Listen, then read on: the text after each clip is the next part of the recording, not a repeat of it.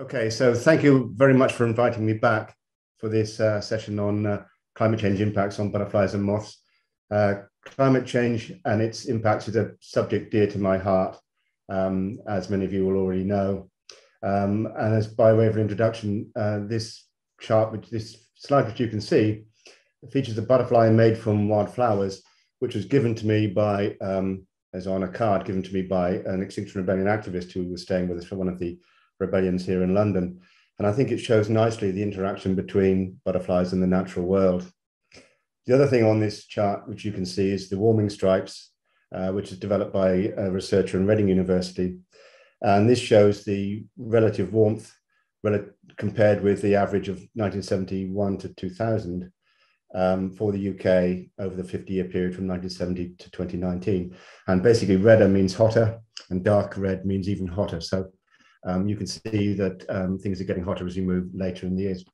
Just a couple of words about me before I get going on the presentation proper. As Epiphany said, I'm a trustee. I also chair the Surrey and South West London branch of Butterfly Conservation.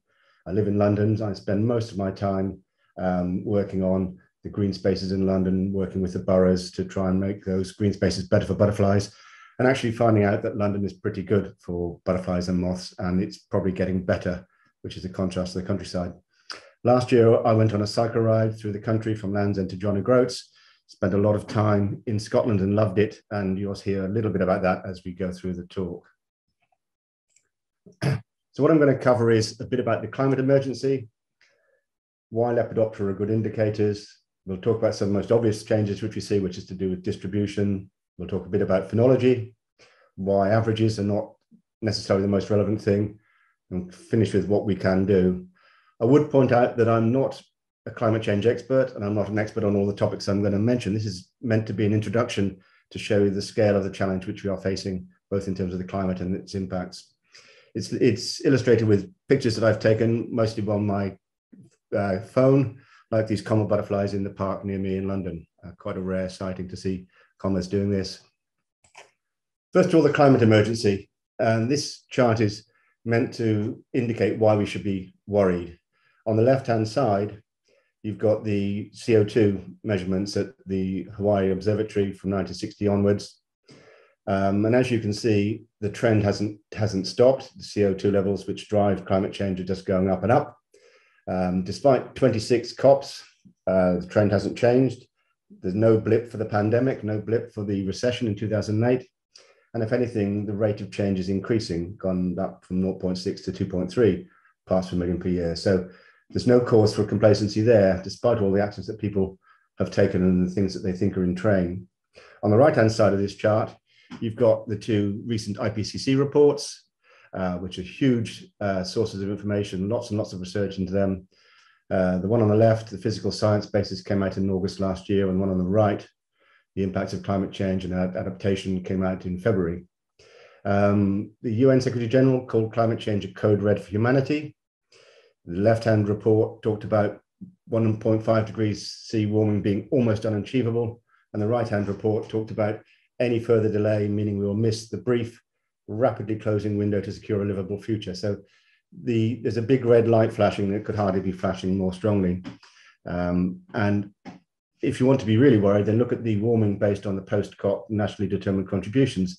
That's looking at 2.4 degrees C, if all the promises are delivered on time by everybody. So it's a concern, but it's not a concern for the future. It's a concern for now. And these two pictures illustrate that. The first one shows the flooding in London last year, including a flooded underground station. And the second one shows the highest ever temperature in the UK achieved in July 2019, 38.7 degrees, with a minimum of 19.4 on that day. So it's here, it's now. It's not something for the future. It's something to be worried about here and now. This talk borrows a lot from a talk made by Richard Fox at the AGM in 2020, and another one by Marcus Rhodes from the University of Exeter, but it's got lots of my own materials in as well. So I want to acknowledge those two speakers. The first thing to point out is that butterflies and moths are very good indicators of climate change, and you can see the small skipper on the right here in its range indicated. Because they are cold-blooded, so they're sensitive to changes in temperature, but they're also at the climatic range margins in the UK. So small changes make a big difference to them. The reproductive rates are rapid and they're able to disperse quite quickly. So we see the changes more apparently than we probably would with some other species groups. But critically, we've got a lot of data on butterflies and moths over a long period of time. In some cases, hundreds of years, but the data since the 1970s is really rich. And even here in London, in my area of Surrey, we walk something like 120 plus transects every year. So the amount of data is phenomenal that we've got to work on. And we can see those effects very clearly. We're now going to talk about distribution and how butterflies and moths are changing their distribution. And this is a story of winners and losers. I'm not going to go through details of all of these, but I will talk about some of them. The Jersey tiger, the Jersey tiger is a moth which we see now in London very commonly in July and August. Appears in moth traps. Some people have dozens, multiple dozens in their moth traps here. But it wasn't seen 15 years ago, it wasn't unknown. So it's spreading really quickly. The brown Argus similarly is spreading into London. It now feeds on geranium species and it's taken advantage of the better parks and gardens here, and it's moving as well. So there are species, and it's moving north, and that's becoming a problem perhaps for the northern brown Argus too, as they overlap. But we'll go into more details on one or two of these species now. First of all, the comma, and I think you're probably familiar with this story, and I'm sorry I don't have a more up-to-date distribution map on the right here. This is taken from the latest State of the UK's Butterflies in 2015, because I know now that the comma has been seen as far north as the north of Scotland, and it's prevalent all across the range now. And it's moved 450 kilometers since the 70s, 11 kilometers a year. And that's an astonishing rate of movement for a butterfly to move north across the countryside. And critical to that success was its transitioning from feeding not just on elms, but to feed on and hops, but to feed on nettles as well, which are obviously much more widespread across the whole territory. So the comma has responded really quickly. I can remember being brought up, when I brought up in Dorset, a comma was a rarish sight. And now we see them very commonly, including in London. Then the ringlet. You'll be familiar with this story in Scotland. I was told as I cycled north last year, the ringlet was unknown in Cumbria before about 2012, and similarly in parts of Scotland from before that sort of time. But I saw lots, particularly as I was trying to hunt down the mountain ringlet, which was a bit annoying. And this one was taken in Rushield Park in Glasgow last year, a bit scruffy, I'm afraid. This is one of the parks of the Helping Hands project that you guys are doing in Scotland. So yeah, the ringlet is now prevalent across the whole of the range there. But it's not just the temperature, as with the shown by the comma. You need to have the right habitat. And habitat in the speckled wood, it seems that habitat availability is limiting the spread as you go north of Yorkshire. The more readily available habitat in Scotland means it's jumped up to there, and it's now very prevalent in the northern parts of Scotland as well. So it's not just the climate needs to be right, it's all the other factors need to be right for the butterfly or moths to spread. But moths are moving north too. And this is taken from the State of UK Moths report last year from 487 species. And you can see that on the horizontal axis, this to the right means moving north, and the vertical axis is the number of species. And you can see that pretty much all of them have moved north. The darker bars are statistically significant. So most of these changes are significant. And the average is 5 kilometers per year. So on average, moths are moving north, these species at least, 5 kilometers a year. And some of them 10, 15, even 20 kilometers per year, which is, again, astonishing. So the changes we see are current, and they're marked, and they're quite noticeable. But it's not all good news, of course. And in the next talk, Liz will talk about cool adapted moths. And this is one of those examples where the grey mountain carpet is moving north and it's moving up, and its distribution has massively decreased in the last few years, as you can see from this chart. So there are struggles for some of our cold adapted species, and that will come on to that in the next one, which is the mountain ringlet. I struggled to see this last year as I was heading north, had to go up to Ben Lawes Reserve, north of Loch Tay, and I was up at about 500 meters above sea level, in order to see the species, and it was mixing up with the ordinary ringlets, as I said. But it is retreating north and to higher ground. And the chart on the left shows the percentage of extinction squares in relation to altitude. And it's a simple chart, but just shows that at lower altitudes, there are more extinction squares than there are at higher altitudes. So again, the mountain ringlet is but it's our only one tame species, and it may be one which is going to struggle if climate change continues as we think it will. So we talked a bit about distribution and how in some cases distribution is increasing, and this seems to be a quote good news story, but I want to bring into that equation abundance, because quite often we see increasing distributions but decreasing abundances, and people find that hard to get their head around. This is taken from the Atlas of Britain's Moths from 2019, a fantastic book, 104 species, and I've plotted distribution on the horizontal and abundance on the vertical axis. And it's over a relatively short period of 40 years or so. And there are some moths which are increasing in both abundance and distribution, but mostly they are decreasing in abundance. And over half of them are in what I call the extinction quadrant, where they're decreasing in distribution and decreasing in abundance. So we have to be careful as we're interpreting the distribution changes, that sometimes it's not always good news. And then I just want to bring into the equation the tortoiseshells, small tortoiseshells. As I was cycling north last year, I saw quite a lot of tortoiseshells around Cumbria and places like that, in Carlisle, lots on a road verge in Carlisle. It was full of tortoiseshells. And that was July. But in London and the southeast, we see very few tortoiseshells in the second generation. We see relatively good numbers of the first ones out of hibernation. And what I suspect is happening is that these butterflies, and the peacocks as well, as you can see on the right, are hibernating earlier to escape from warmer weather. And Malcolm Hull from Herts Middlesex branch has done a study on this, which you've got a link to there, and these slides will be available afterwards, so you can see that. So I think that they may be, because they've got to survive from when they emerge in the summer in July through to March, April next year to mate and lay eggs. The strategy seems to be to hunker down and avoid the warm weather. And I just point out here that in Japan, tortoiseshells are an alpine species. They're only found in the Alps of Japan. So maybe they're cold adapted as well, and we just don't appreciate that.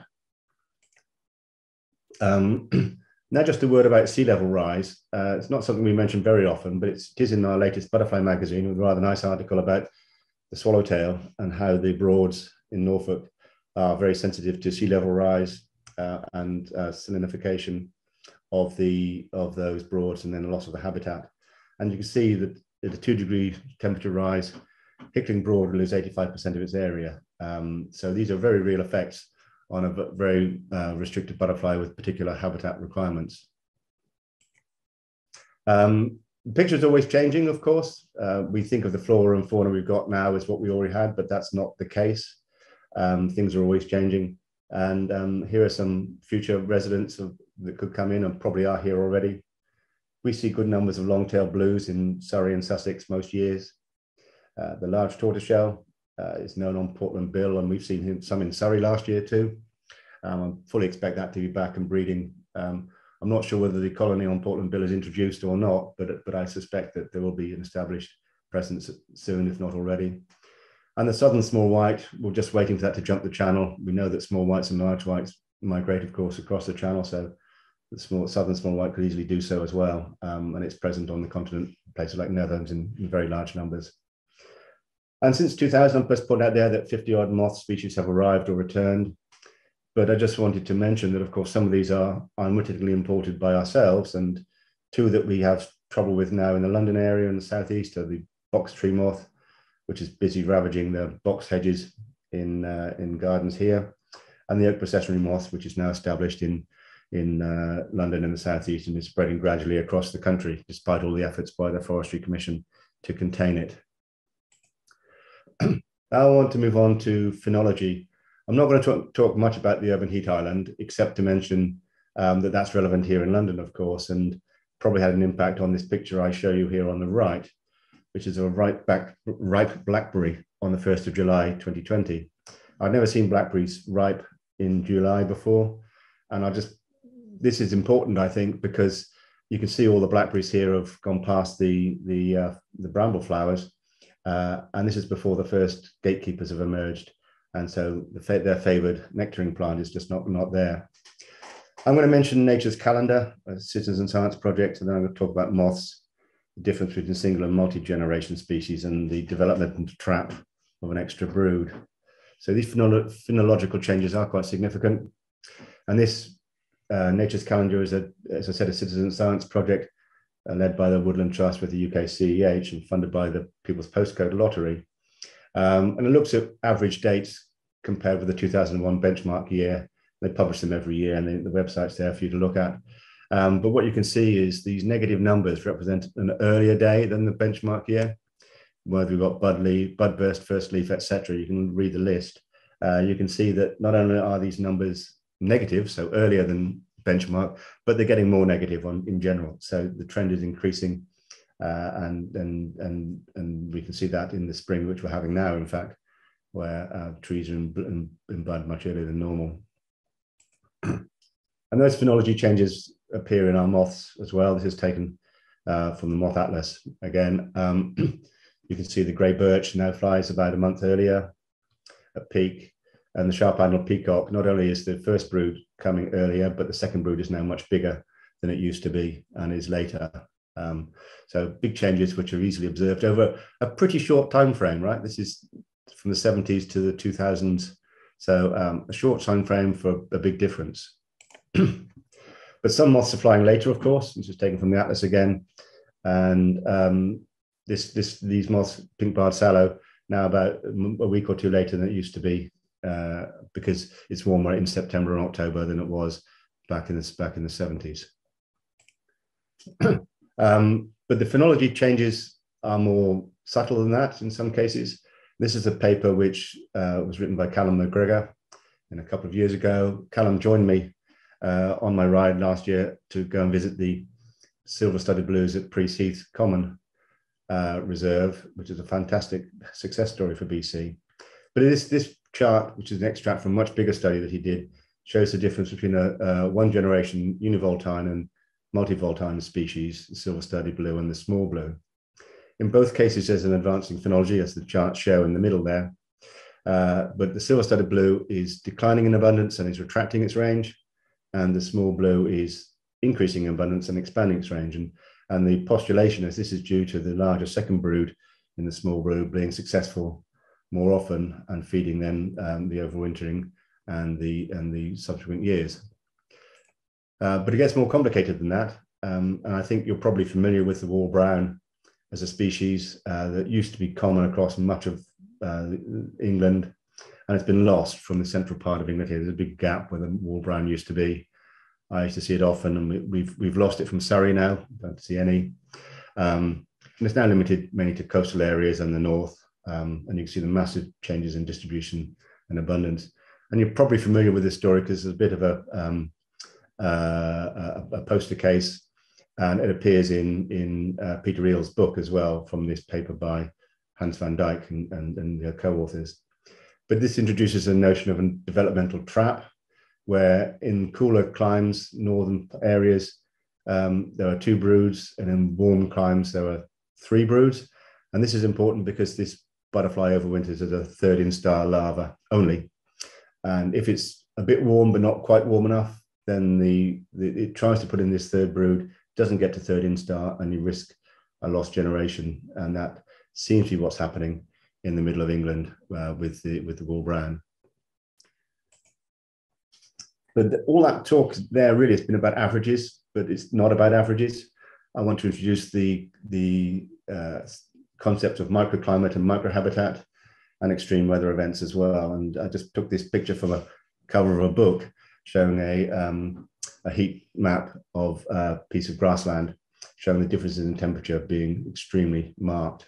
We don't normally think about that, but as this is one of my favorite sites in London area, Hutchinson's Banks, a London wildlife site with, I think, 40 species found on transect here, probably one of the best butterfly sites in London. But just to introduce the theme of microclimate and to get you thinking about the differences in temperature between the ambient air temperature, the effect of short sward or long sward, grassy tussocks, the bare ground, which you can see here, scrubby areas, etc. And even in the canopy of trees, big differences in an oak tree canopy in different parts. I don't think we appreciate perhaps how important this is to our wildlife, except we know that butterflies like the bare ground here, the silver-spotted skipper, which I'll talk about in just a minute. So this is a study of the silver-spotted skipper in Sussex from a few years ago. And this is about 10 kilometers by 5 or 6 kilometers. And it shows the same area in 1982 and 2000. And they modeled the thermal quality of habitat down to a 5-meter resolution. So quite detailed study.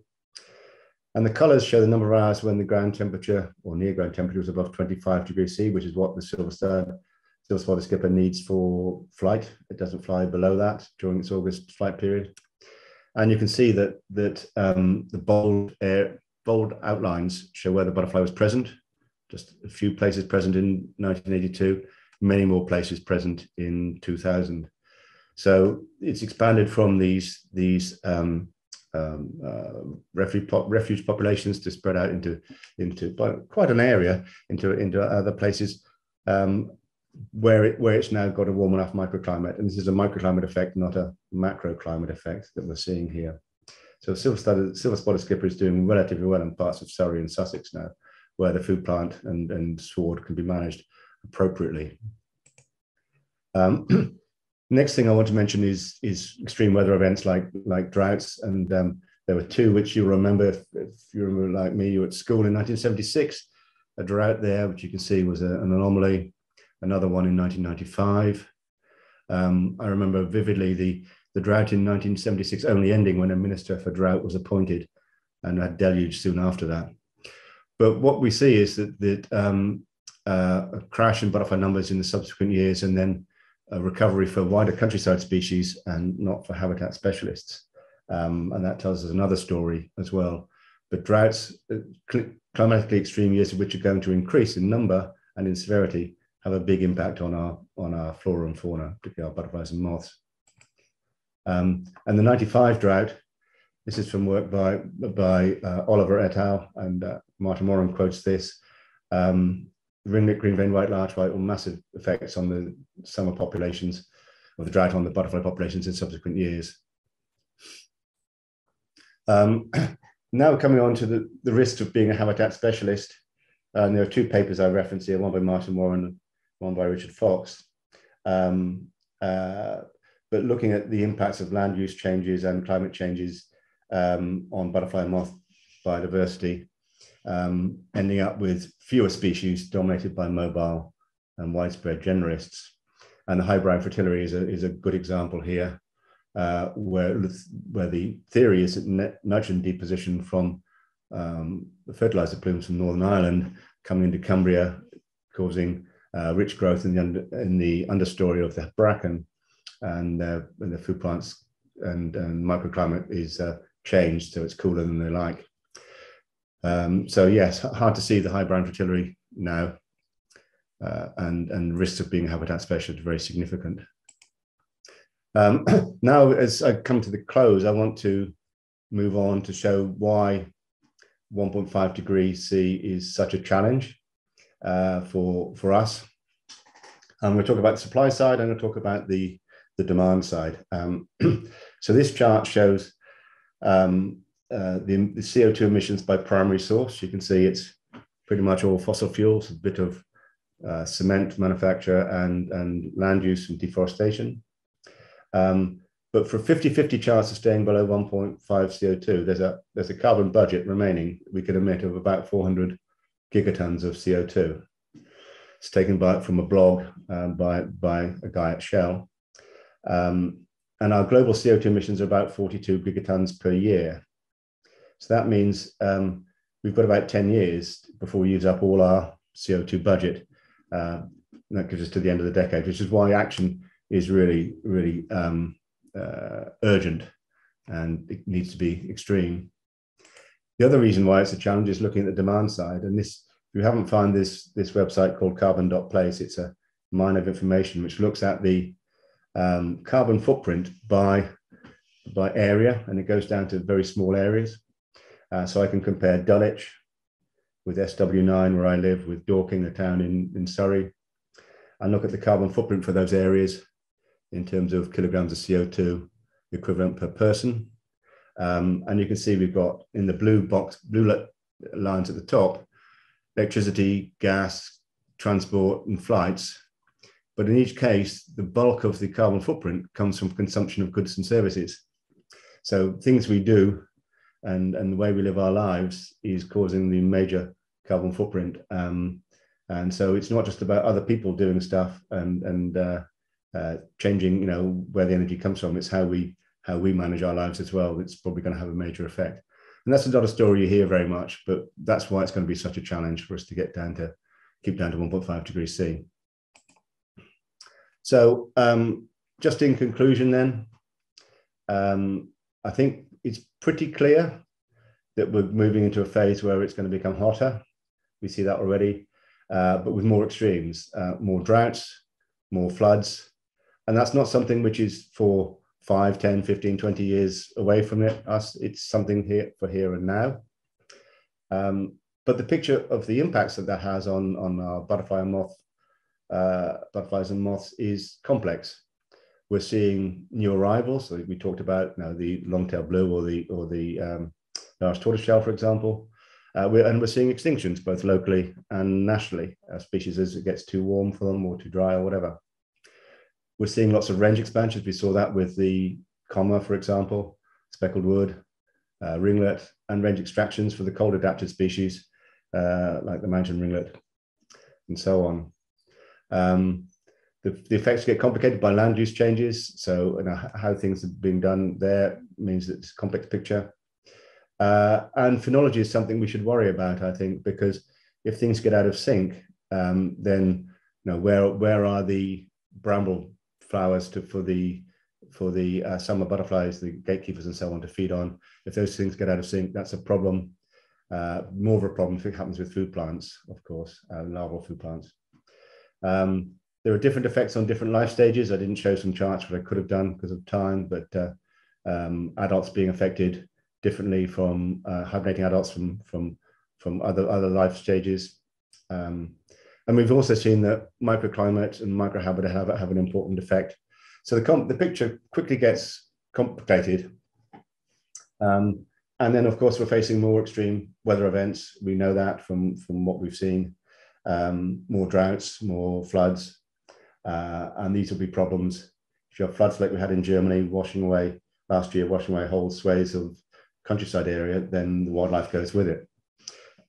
So the likelihood, I think, is in the shorter term, we're going to see fewer species dominated by mobile and widespread habitat generalists. And the specialists are going to be the ones who struggle first. And we see that with the work which we do in butterfly conservation for the specialist species like the high brown fritillary and so on, which need those particular conditions to thrive. And I'll leave you with a quote here from Dan Hoare about the impacts of climate change on butterflies and moths are rapid, varied, and unpredictable. So we need to do everything we can to limit climate change. I guess my final closing remark would be that we talk about the climate emergency, but we don't behave like it's an emergency. We behave like with COVID. We talked about that as an emergency. There was an emergency response. Ukraine, an emergency response. But that's not what we see with climate change, I'm afraid. So I'm not very optimistic about where we go with this. And just as I close, I want to make sure I have acknowledged all the people I've referenced.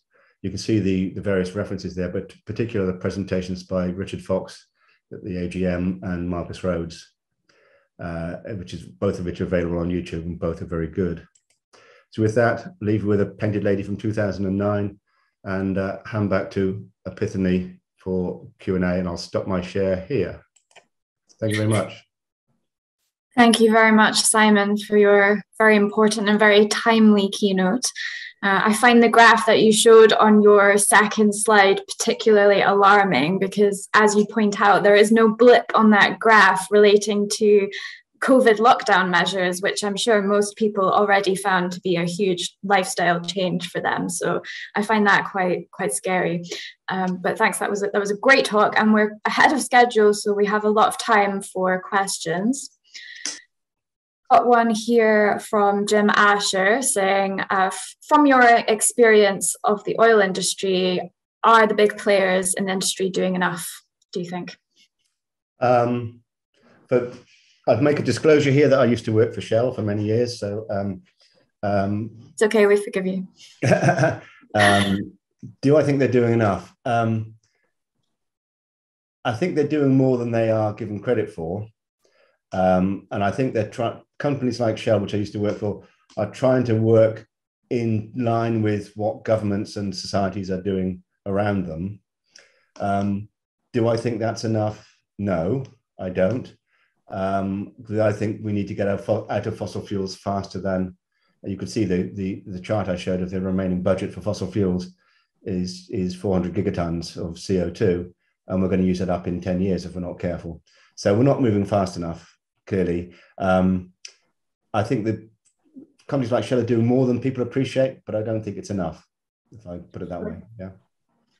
And Jim also points out, of course, the impact that the war in Ukraine might have on climate and emissions as well. And then Nigel comes in further down and says this might have a positive effect because it will accelerate our movement towards renewable energy sources. Do you have anything to add to that, Simon? I kind of disagree with that, because you see Germany moving back into coal. A lot of German coal is lignite, which is very dirty coal. You see the government here in the UK talking about fracking again. Complete waste of time, in my view, because by the time you get the oil out of the ground, it's going to be too late. It'll be 5 years plus to do that. And the simple truth is, had we moved to a more renewables diet for energy earlier, we would not be facing the rises in fuel prices which we're going to see now. So I think we're reaping what we've sown, frankly, and I don't feel at all optimistic that Ukraine is going to accelerate things. So I don't think that's the response of government. They could have said, let's accelerate our renewables program. They didn't. They said, it's under pressure to increase fracking, right? So, or to keep North Sea going for longer, or blah blah blah. Okay, I'm just going to check the questions box. We have Zoe Weir saying, Simon, should we be trying to reduce our own footprints by concentrating on conservation efforts in our own neighbourhoods rather than driving or flying to see nature? I think, and I hesitate to tell people what to do, not my job, but I think we've got to do anything and everything we can at all levels, personal and business and government. And only if we all do everything will we have a slim chance of averting the disaster. So personally, yes, I've kind of given up flying. I've kind of given up driving a car. I've kind of given up meat, and I think these are sorts of things which people are going to have to do if we're going to make the change needed. And I don't see that as a particular sacrifice, actually, because there's such a fantastic wealth of wildlife and things to look at in this country, UK as a whole, that I don't find that to be at all a restriction, really. I was fortunate enough to be able to travel when I was younger, so maybe that's different for younger people. But no, so I think basically we've got to do everything we can if we're going to avert climate change, right? Because we know the effects are going to be there. They're with us now, and they're going to get worse. Absolutely. And you obviously survived your bicycle ride the length of the country, so you're living proof that it's perfectly possible to do all of this and to see excellent species here in the UK. Okay, we've got a few questions that have gone into the chat function at the side, so I'm just going to go through these. There's a comment here from Nigel saying, ecotourism still has an important role to play. There are many very threatened habitats and species in the developing world which are only protected because of the income produced by visitors. So kind of related to the last question. Peter Robinson says, can you please explain a little bit more about cold adapted species and how climate change is affecting them? Well, I hesitate to go too far on that because Elizabeth, there is another talk about this, Peter. Talk about that, but I think we tend to think of butterflies and moths as being warm adapted, but I don't. But I think the truth is that many of them are cool adapted, and because we're at the range margins here, we get both. And I think, you know, I'd love to see some more research on the small tortoiseshell and peacock in the south as to how that, if they are really cold adapted or not. Because I have the suspicion that they are. Yeah. Okay. So I think that's everything. People, some interesting just comments from people. Speckled wood recorded on Shetland for the first time last year. Interesting that COVID lockdown didn't produce a dip in global warming, just shows the massive change we all need to make to have an impact. So lots of people enjoyed your talk, I think, Simon. It's generated some good discussion. Oh, there's one more question. What about log burning stoves? We feel the need to keep this as our secondary heating until the price of greener electricity becomes cheaper. Do you have any comments about this? Yeah, I think, you know, people have to make personal decisions based on their own circumstances and what's available to them. I think I'm not here to tell other people how to live their lives. I would possibly make one remark personally about butterfly conservation, and as trustees, you know, we've pushed quite hard for there to be a sustainability plan at the Bees for butterfly conservation, and that's that people should know that's in progress, the development of that, and it's essentially about putting our own house in order, doing things as we should, and increasing the amount of lobbying that BC does on the climate agenda. And those who watch what the BC team are doing will see that that's massively increased in the last year or so, hasn't it? We see a lot more lobbying, which trustees are very pleased about, and I'm sure many of the members are very pleased about too. Yeah, absolutely. There's definitely a shift in the way BC are starting to talk about climate change, which is really, really good, and lots going on behind the scenes, as you say, to put our own house in order. I have one final question for you, Simon. I know that on the board we're both very passionate about climate change, and no doubt you also experience these moments of kind of just slight hopelessness at the scale and the complexity of the problem. So I wondered if you could share just something positive, a bit of advice for our listeners on how you try to overcome it and stay positive and hopeful during these difficult times.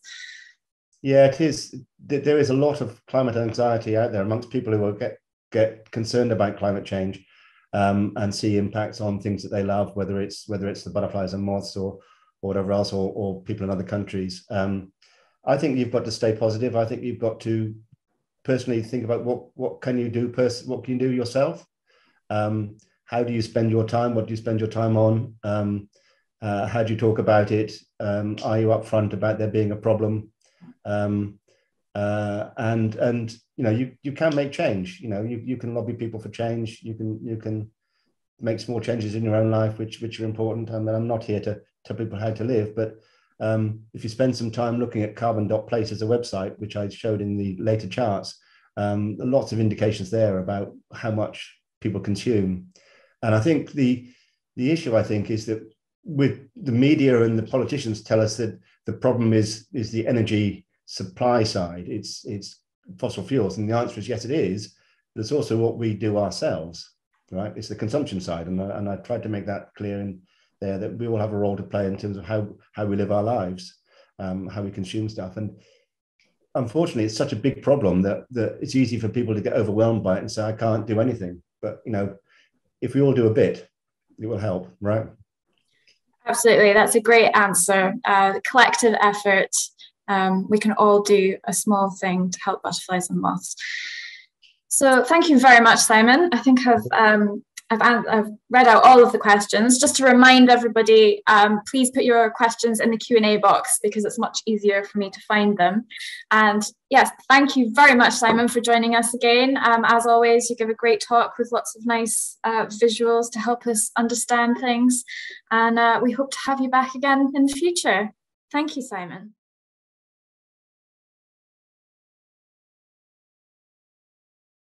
Well, yeah, good morning, everybody. This is, I think, the third time I've tried to do this. Hopefully third time lucky, but you can see my moths are definitely alive.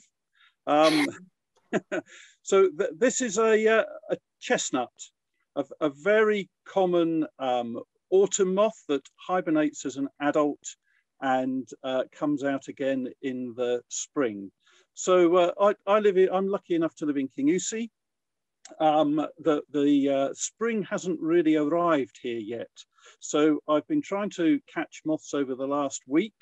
And on Tuesday night we had snow. On Wednesday night I went out and I ran two large traps, two mercury vapor traps at RSPB's Inch Marshes Reserve in the hope of getting Rannoch sprawler. But unfortunately, the weather was poor.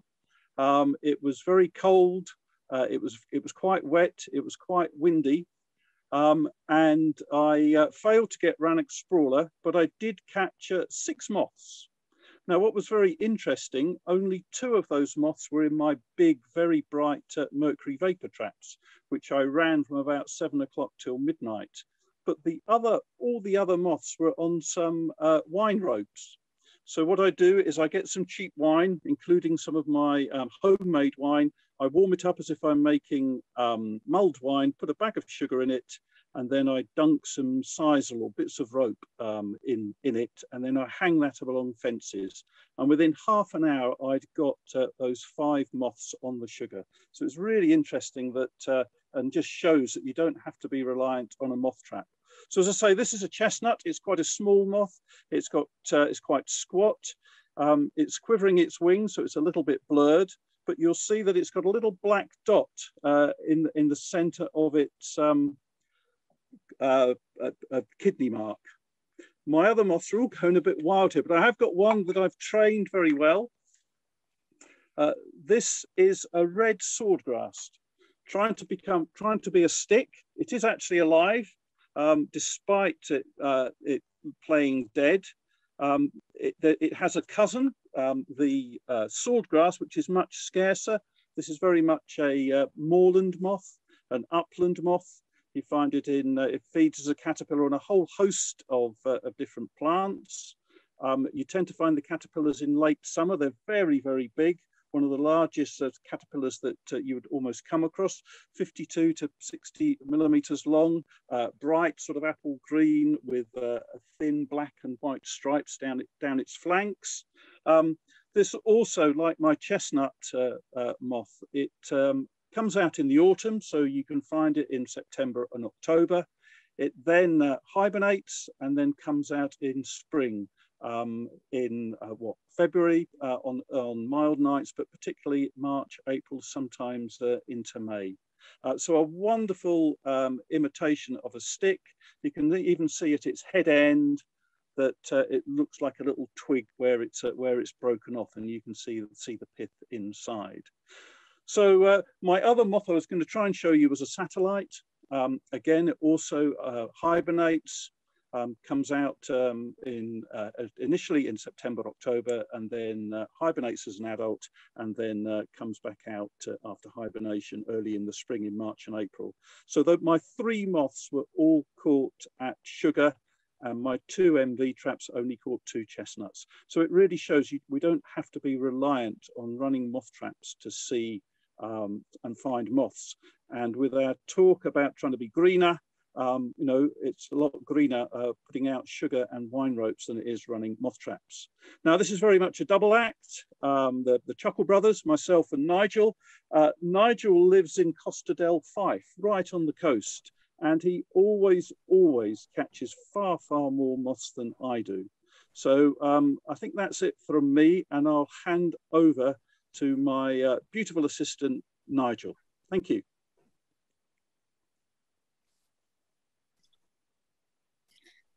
Thanks, Tom. Hopefully you can all see him off as well from me now. Yeah, looks good. Great, excellent.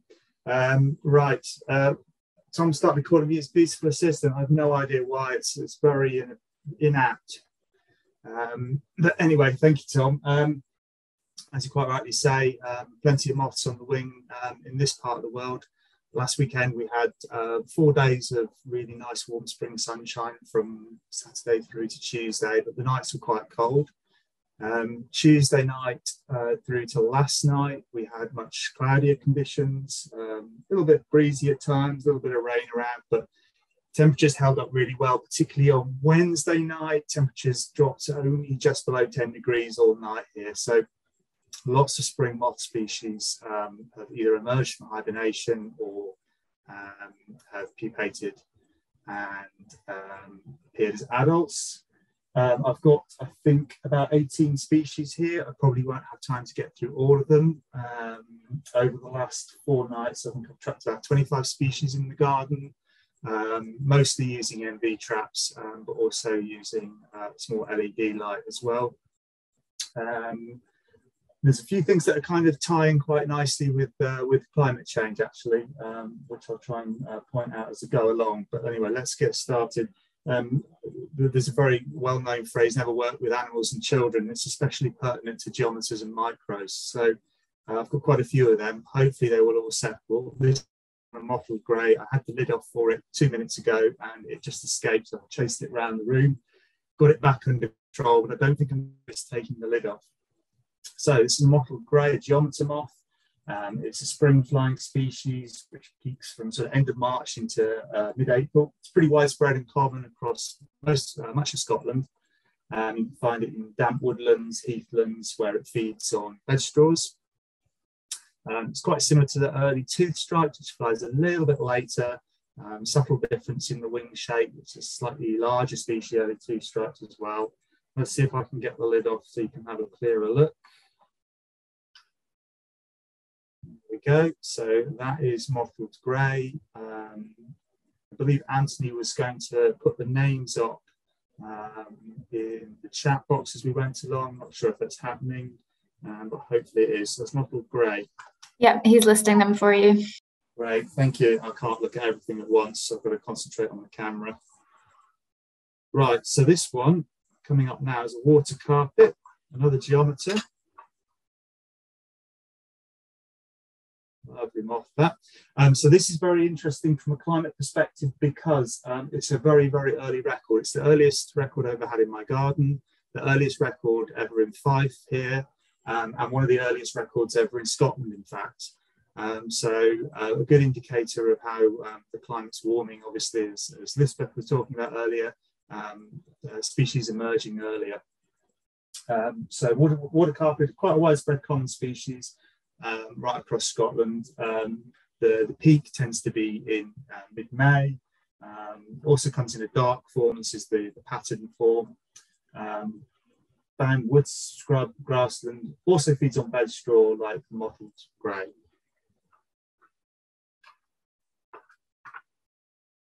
Next up, another very early emerging species. Again, earliest ever in my garden, earliest in Fife, and one of the earliest ever Scottish records. This is a shoulder stripe, another geometer, a lovely moth again.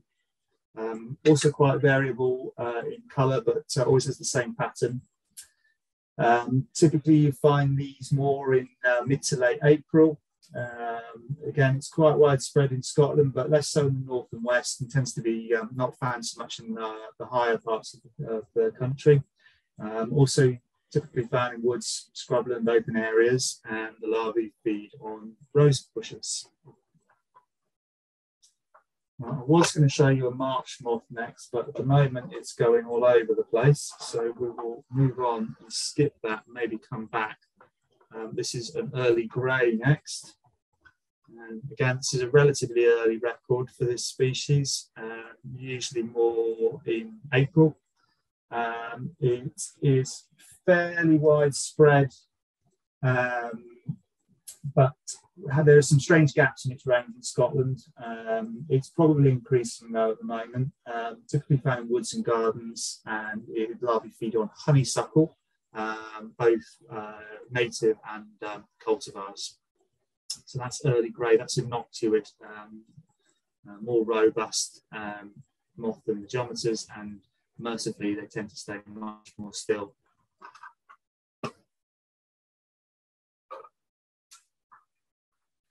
Next, we have a twin-spotted quaker.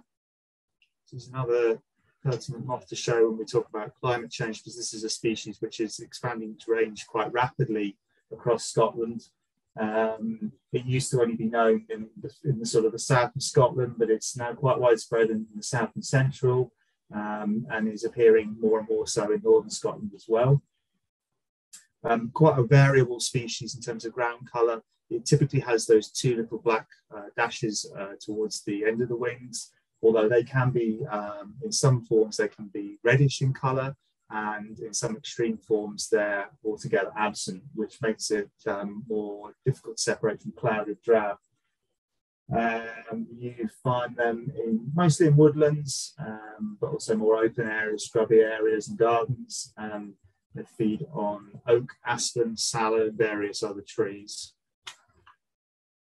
My next moth is a particularly special one for me. But unfortunately, it's just waking up, so let's see if we can get it shown before it decides to try and fly. This is an oak beauty. This is a first garden record for me, and also the first time I've seen it in Fife, which, given I've seen over 800 species in Fife, it's unusual for me to get a new moth for my home county here. So oak beauty flies, the peak of its flight season is late March to mid-April. It's a pretty local species in Scotland, mostly found in central belt, Perthshire, parts of Argyll and Dumfries and Galloway. Favours woods and gardens,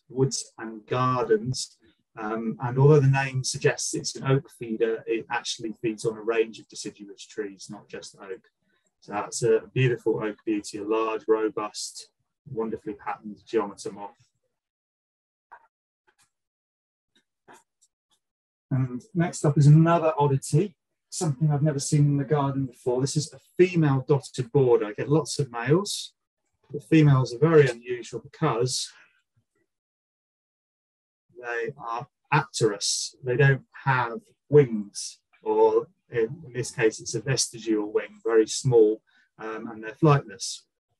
I found this one on the house wall 3 nights ago, and it was very close to where I had a light shining, so whether it had been attracted to the light or not, I'm not sure. But it's certainly the first time I've seen a female dotted border in the garden, and obviously indicates that they are breeding here.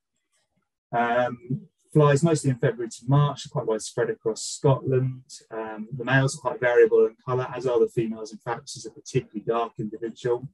They're found in woodlands, scrub, gardens, and they feed on a range of deciduous trees.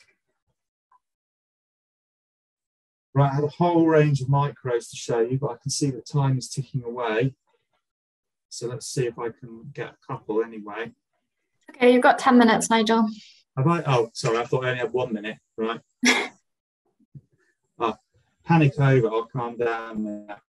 Right, let's see what I can do. Oh, this one has moved nicely for me now. So this is beautiful little micro. Clarus litoranus, sometimes known as the mini Merveille du jour, because it has a similar colour pattern to the noctuid Merveille du jour, this kind of minty green, lichen coloured ground mass. They're quite variable, Clarus litoranus. This is one of the more sort of concolorous forms with less bold markings. So it's a particularly beautiful form with more black markings. This is a fairly unusual species for me in the garden. It's only the 3rd record I've had here. It's an oak feeder, and as such tied very much to oak trees. The nearest oak trees to my garden are probably about a mile away, apart from perhaps the odd ornamental one in the garden. So quite exactly where these moths come from, I'm not sure locally. They emerge in August to September as adults, they then overwinter and reappear in spring, March to May. They're fairly widespread across Scotland, but quite localised to the oak woodland habitats that they require.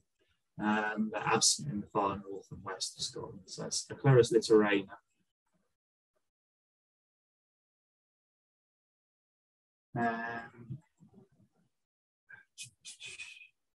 What we'll try and do next. I'm just going to try and show you this one.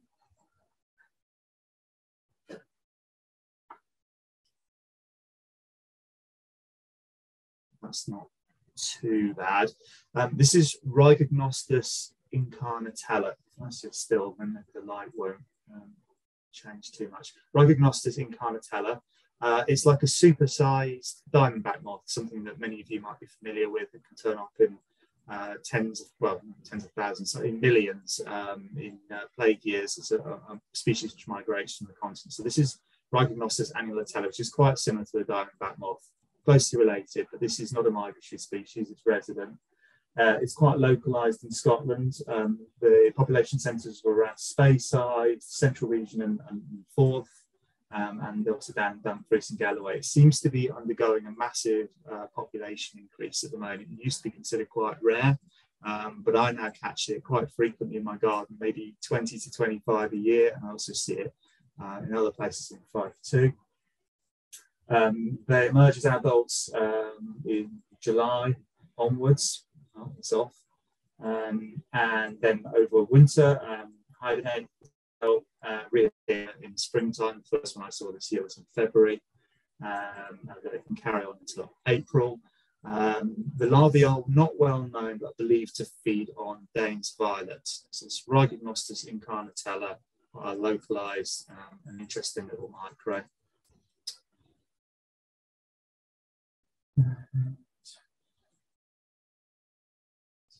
This one next. This is Dionaea flagella. Fairly widespread and common throughout Scotland, except the far north and west. That's largely because it's sort of a woodland species, and obviously there's not much habitat in that part of Scotland. The larvae feed on various deciduous trees. It's a spring-flying species, appearing anytime from March through till May. And in the north of England and Scotland, there's also a melanic form. That's a dark-coloured form, which is not quite unicoloured, but yeah, almost completely a sort of slaty grey, blackish colour. Dionaea flagella.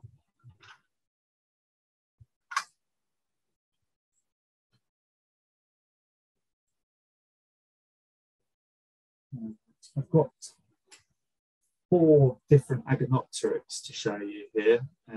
So Agonopteryx are, to some people's eyes, quite a similar species, and people do sometimes shy away from them because they can appear sort of quite difficult to identify.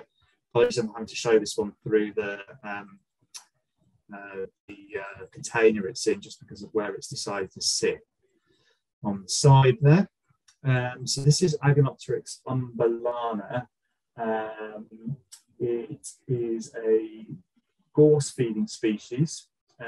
It's fairly widespread in Scotland, pretty localised and fairly scarce, mostly in coastal areas, but there are some inland records as well. It's not a species I see very often at all. I think this is only the 4th or 5th time I've ever seen it.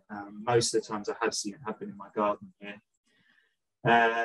It emerges in August time, flies for a short while, then overwinters as an adult and reappears again in the springtime. And all of these 4 Agonopteryx species I'm going to show you have a similar kind of strategy, appearing late summer, early autumn before overwintering as an adult and emerging again in spring. Agonopteryx umbellana, this one is relatively distinctive one with these quite dark longitudinal stripes all the way along the wings. Sharpen that up a little bit.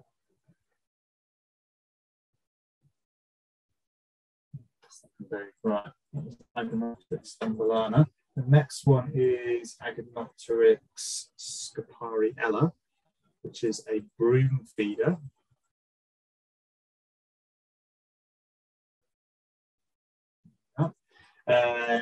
Again, fairly widespread across Scotland, but quite localised. The Speyside Moray area seems to be where the bulk of the records come from.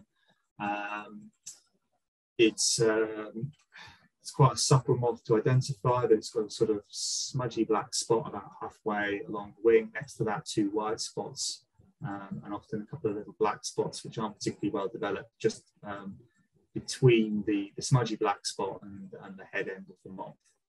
So that's Agonopteryx scopariella.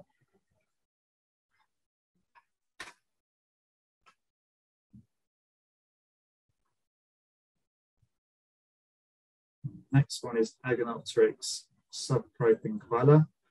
Probably going to think, oh, it's the same moth, he's just showing it again. But it is a little bit different. Slightly more pronounced black spot, halfway along the wings with 2 black dots in front of it. Slightly more uniform, less patterned, and then it's got a dark blackish sort of thorax and base of the wings. Subpropinquella is quite widespread across Scotland, but there's not that many records of it. It's quite localised, pretty scarce. It feeds on knapweed and thistle, so it probably is overlooked to an extent. Its food plants are pretty widespread. Same as the previous 2 species, emerges as an adult in August time, flies for a short while before hibernating and then reappearing in the spring. It's Agonopteryx subpropinquella.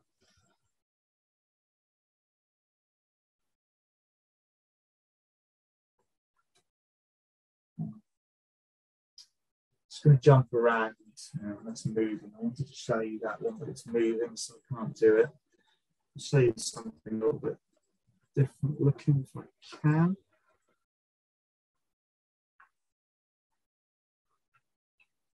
Horrible position in the corner of the box. Probably about as good as I can do. This is one of the plume moths, Fritillary Butterfly, which is one of the most difficult species I find to actually spell. Yeah, that's probably a bit better, isn't it? So plume moths have got a very distinctive shape and resting position. They furl the wings together and then hold them out to the side of the body rather than pulling them over the body like most moths do. And they've got these very long legs with spurs coming off them.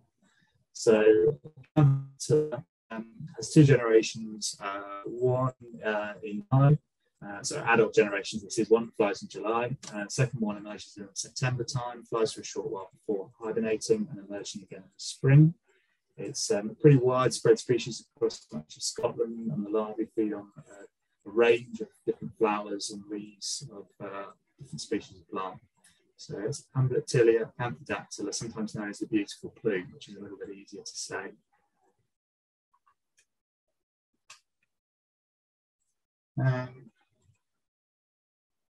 See if the marsh moth is going to behave itself. Just about.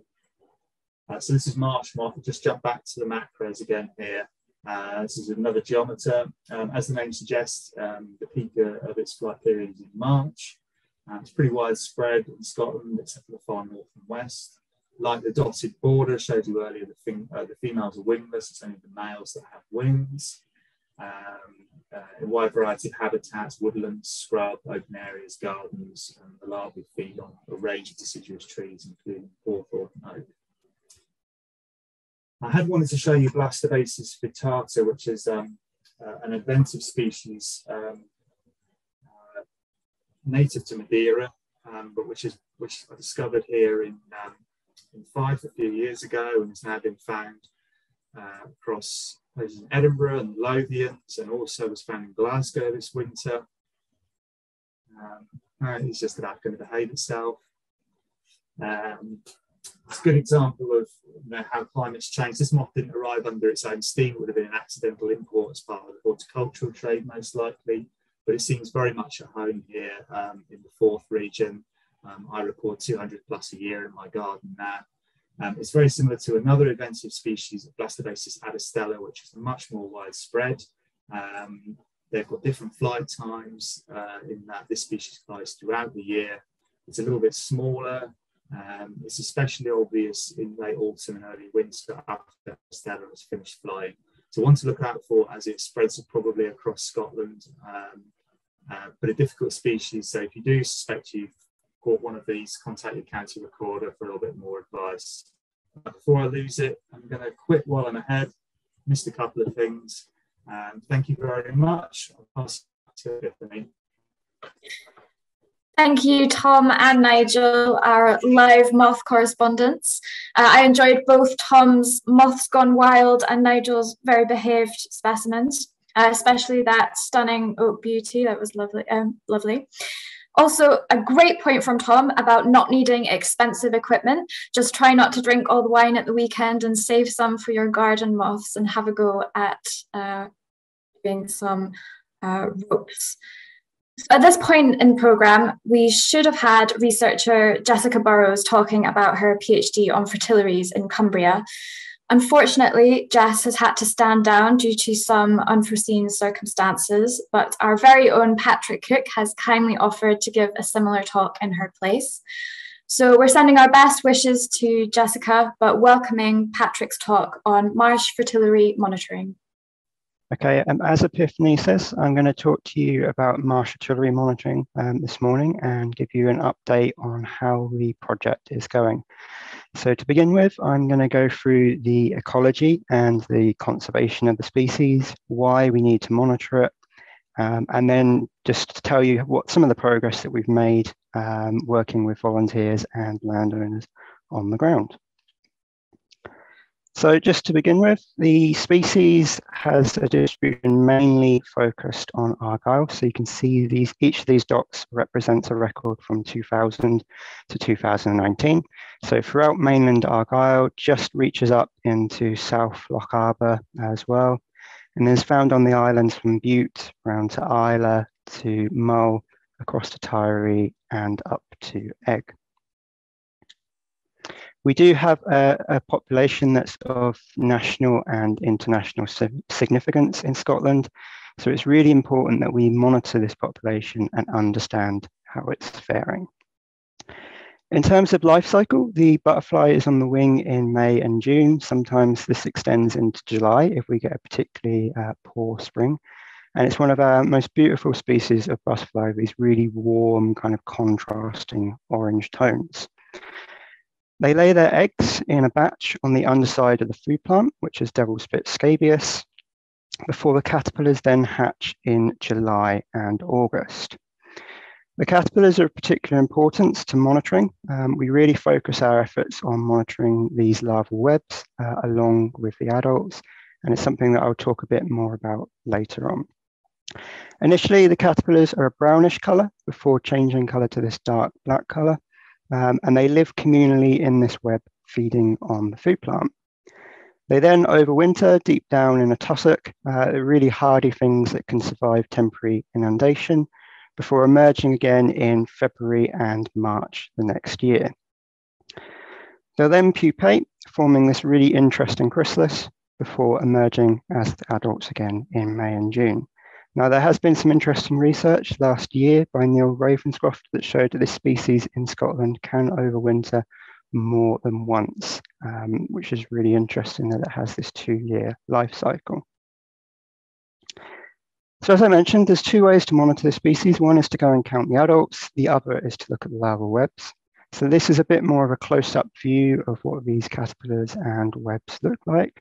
So in the top left here, you can see that we've got some early instar caterpillars that still have this brownish coloration to them, whereas later on they become more of this dark black color.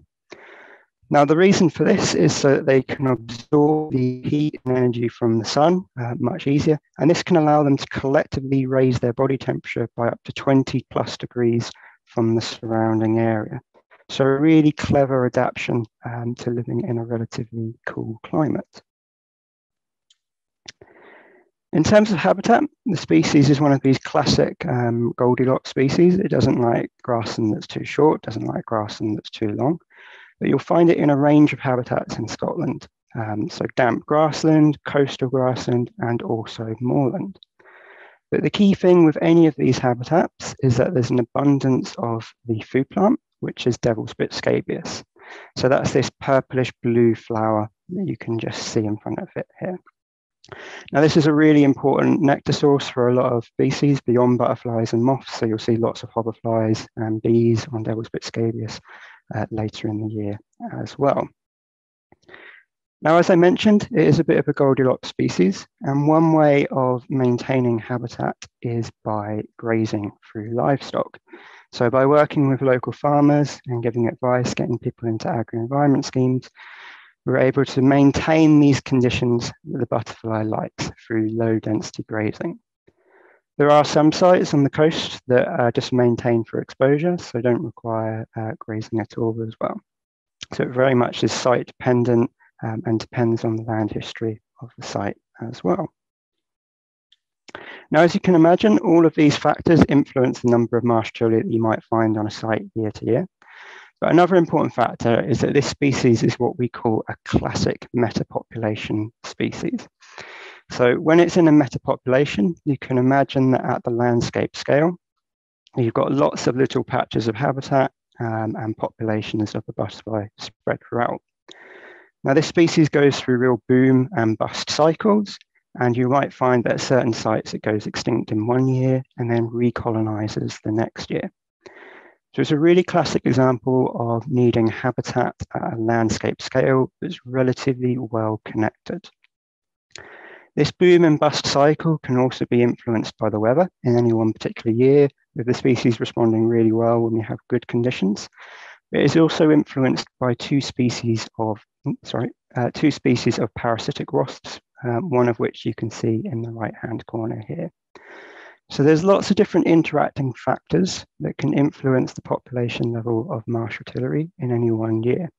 So it's really important that we annually monitor this species to understand how it's faring, which can then inform the conservation work that we do on the ground. So as I mentioned, this monitoring data feeds into a sort of feedback loop between what grazing animals and their density, decisions that a farmer can make based on advice from ourselves and partner organisations. And the monitoring really informs and can drive those decisions that we make on the ground. But this is where we came across a problem a few years ago in terms of monitoring the species in Scotland. So it might be a bit small on your screen, but on the right-hand side, we've got a map here which showed all of the sites that have contributed data for Marsh fritillary, either adults or for larval web counts, to the UK Butterfly Monitoring Scheme. So this was taken from 2016, this map. Now you can see that most of these dots appear in England and Wales, and we have very few dots coming from Scotland. So this created two problems. One, we weren't able to generate a population trend for the Scottish section of this species, which is really important given its national and international significance. But two, most of the sites came from a very limited area of Scotland. So monitoring undertaken by the RSPB on Islay and by Nature Scot at Tainish. So we weren't covering the full geographic range of the species, missing out important areas of mainland Argyll, Mull and other islands. So in order to tackle this, back in 2018 and 2019, Tom and David started running monitoring workshops in the field, which gave an opportunity to train volunteers on how to monitor the species. So it's relatively simple monitoring-wise, and we encourage monitoring of the larval webs, as I mentioned before. And it involves finding an area of suitable habitat, walking a transect in mid-August to mid-September, and counting the number of larval webs that you find. The advantage of this compared to looking for the adults is that it's much less weather dependent. So finding a good day in the spring can sometimes be difficult going out looking for adult butterflies. But it also allows us to target that time of year when the Devil's Bit scabious is in flower, allowing you to easily find the suitable habitat, but also provides us information on where the species is breeding within that habitat as well. It's relatively time effective, so it only takes 1 to 2 hours per site and only needs to be done once a year. So just to show you some of the progress that's been made by working with local volunteers, this map shows all of the sites that were covered in 2020. So it excludes some sites that were covered historically, but have been discontinued for various different reasons and so on. So the blue dots have data prior to 2018. So you can see this previous bias I mentioned, so sites from Islay and also Tainish. And then these yellow dots represent the sites that were set up in 2018 and 2019, working with volunteers. Obviously then 2020 happened and we weren't able to get out in the field running training workshops to get volunteers up on sites looking for Marsh fritillary.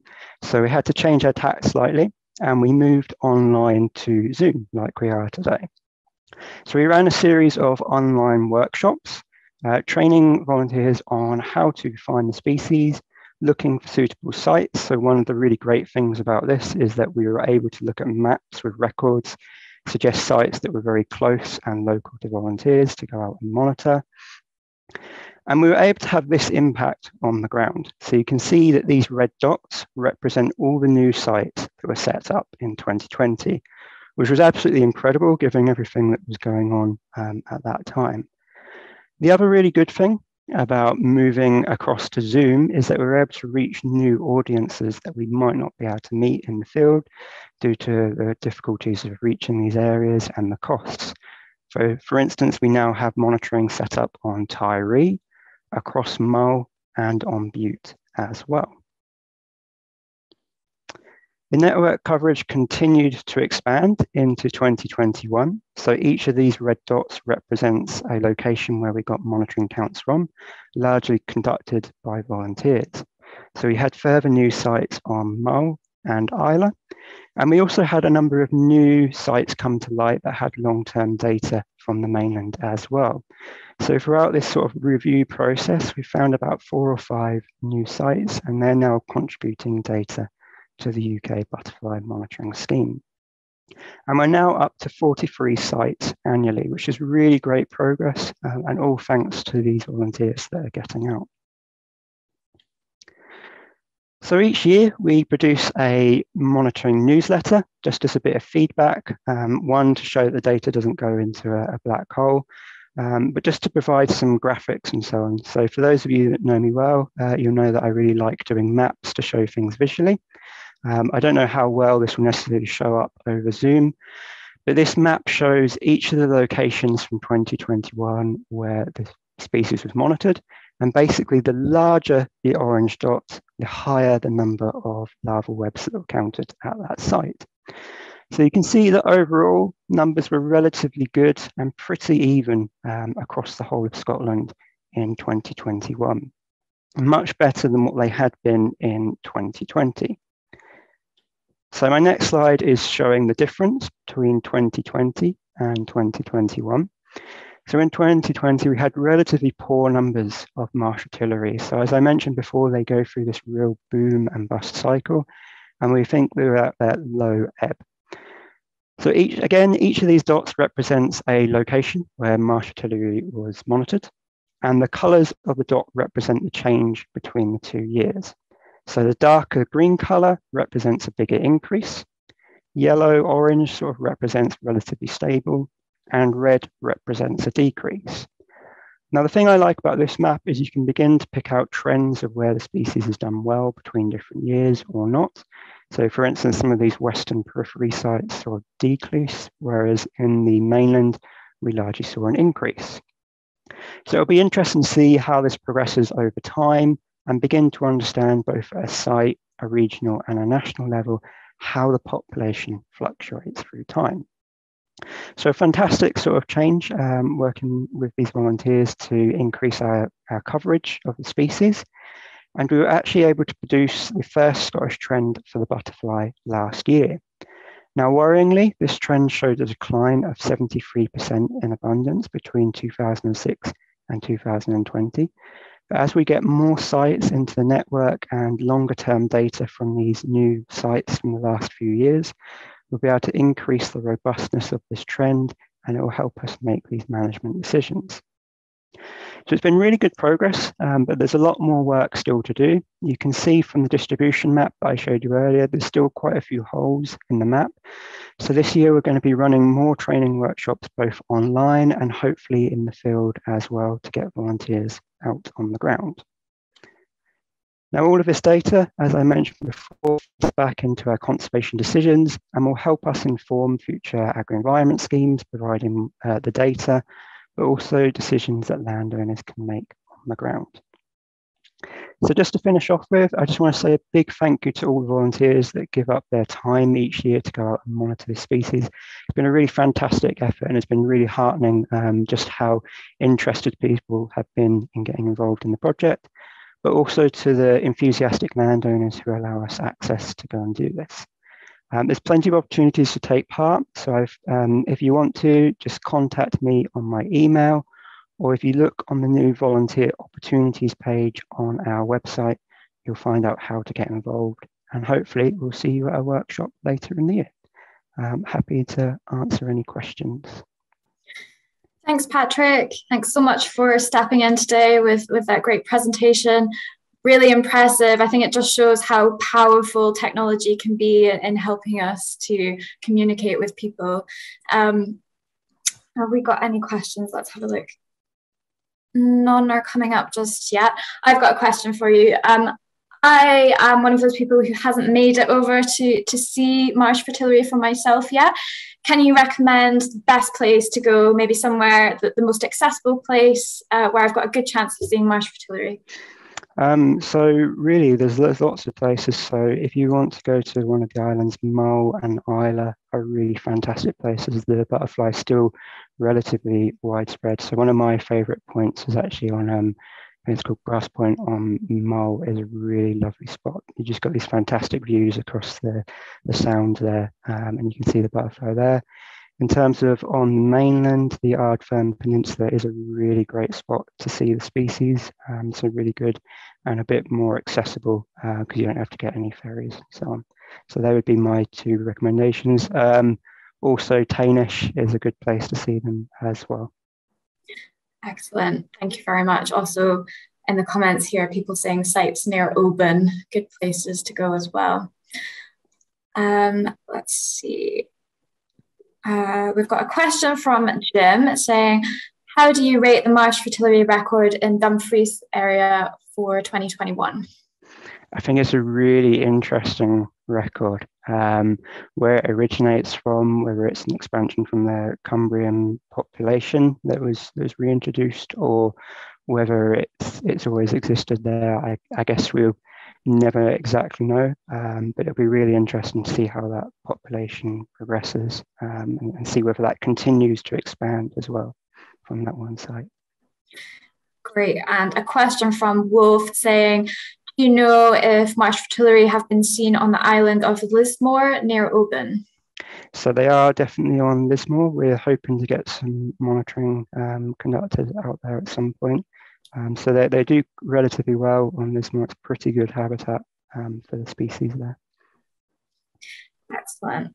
And one more question. We've talked about Marsh Fritillary today, but for those of us who aren't lucky enough to live near the West Coast, would you say just generally that fritillaries are quite under-recorded and a good thing to focus on?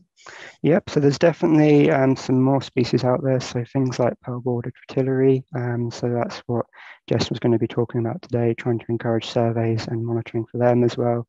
But also just any species that you can get out and monitor, so just a general transit, so Anthony's going to be talking about that later on. It's all really valuable information and contributes to the cause. Excellent. Thank you very much, Patrick. So next up, we have master's graduate Laura Penny, who's going to tell us about habitat preferences of slender Scotch burnet. I think this is the most enviable project title I've seen recently because Mull is my absolute favourite place to go in Scotland, and I understand that Laura actually lives there, so I can't wait to hear all about it. Over to you, Laura. Okay, so today I'm going to be talking about my master's project on the habitat preferences of the slender Scotch bonnet moth at the Glengorm estate. So first up, just a little bit of information about the slender Scotch bonnet moth. It's a subspecies that is endemic to Mull, which means it can't be found anywhere else in the world. And because of that, it's a UK Biodiversity Action Plan priority species. It does actually look really similar to the six-spot bonnet, as well as quite a few other bonnets as well. To tell apart, the slender Scotch has spots 5 and 6 merged, as you can see here. Well, six-spot has 6 clear spots usually. However, it is not always so easy. Sometimes slender Scotch can have big red blotchy patches that look nothing like the photo I'm showing you. So the easiest way I think to tell is the six-spot has dark legs always, whereas the slender Scotch has kind of pale socks, which hopefully you can see. So always look out for the pale stalks, and also they're a little bit smaller, less metallic, and quite fluffy as well. So they inhabit mainly steep south or southwest facing slopes near the coast. Well, this is not always the case, but always they inhabit kind of herb-rich habitat with quite short vegetation. The larvae feed on bird spit trefoil, and they need bare ground actually to help their digestion. So they go and sunbathe on the bare ground to help digest that trefoil. The females also feed on bird spit trefoil, and the males tend to feed on purple plants such as thyme.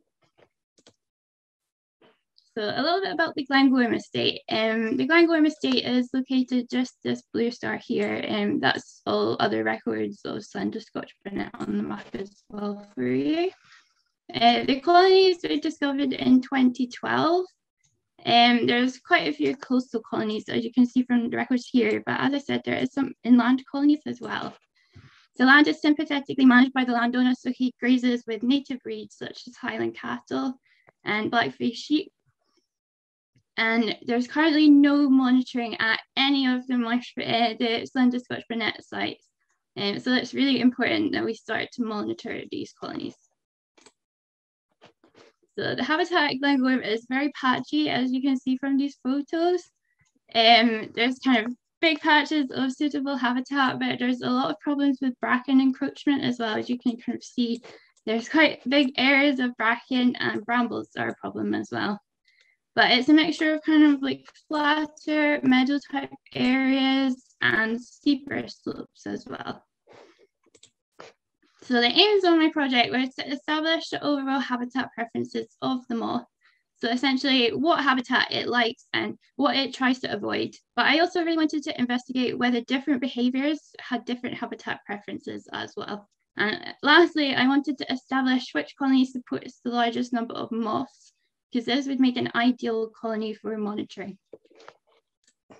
So to go about this, I selected 3 colonies for study. So I picked Dunara, which is probably the most typical habitat. It's got quite steep-sided slopes there.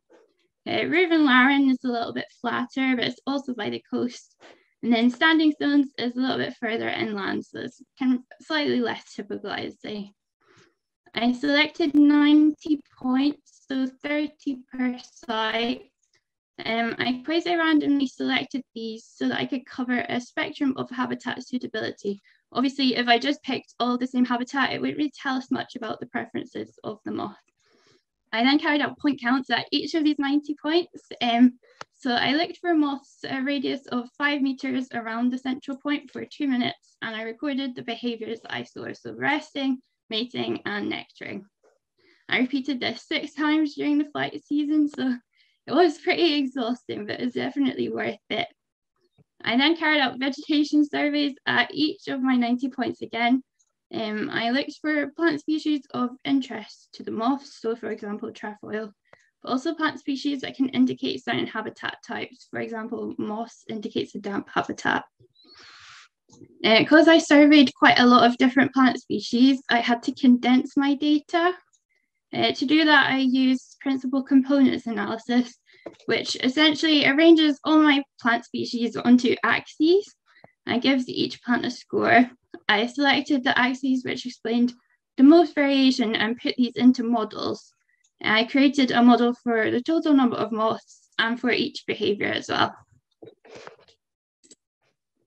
So in terms of overall preferences, the total number of moths was positively associated, as you probably could have guessed, with trefoil, but also with thyme, which is, I said, like the main male nectar plant.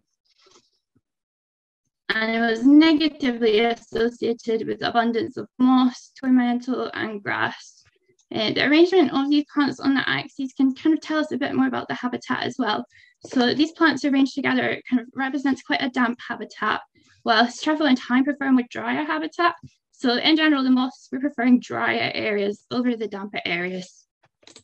Resting behavior had the same overall preference as the total number of moths, but I was really excited to find that mating and nectaring had different habitat preferences. So both these behaviours were positively associated with the abundance of moss, truffle and bellwether, and negatively associated with the abundance of woody shrubs and linkheather. So this is quite interesting because obviously the overall preference was negative for moss, so it's quite an important result. It shows that we really need to consider the needs of all these different behaviours, because if we're just going by the overall preferences, we wouldn't be providing suitable habitat, for example, for mating. One reason perhaps mating is occurring in a damper habitat is because the vegetation is likely to be longer and lusher. When moths are mating, it can last quite a long time and they're vulnerable to predators. So it's probably likely that they're just trying to shelter away from those predators and protect themselves.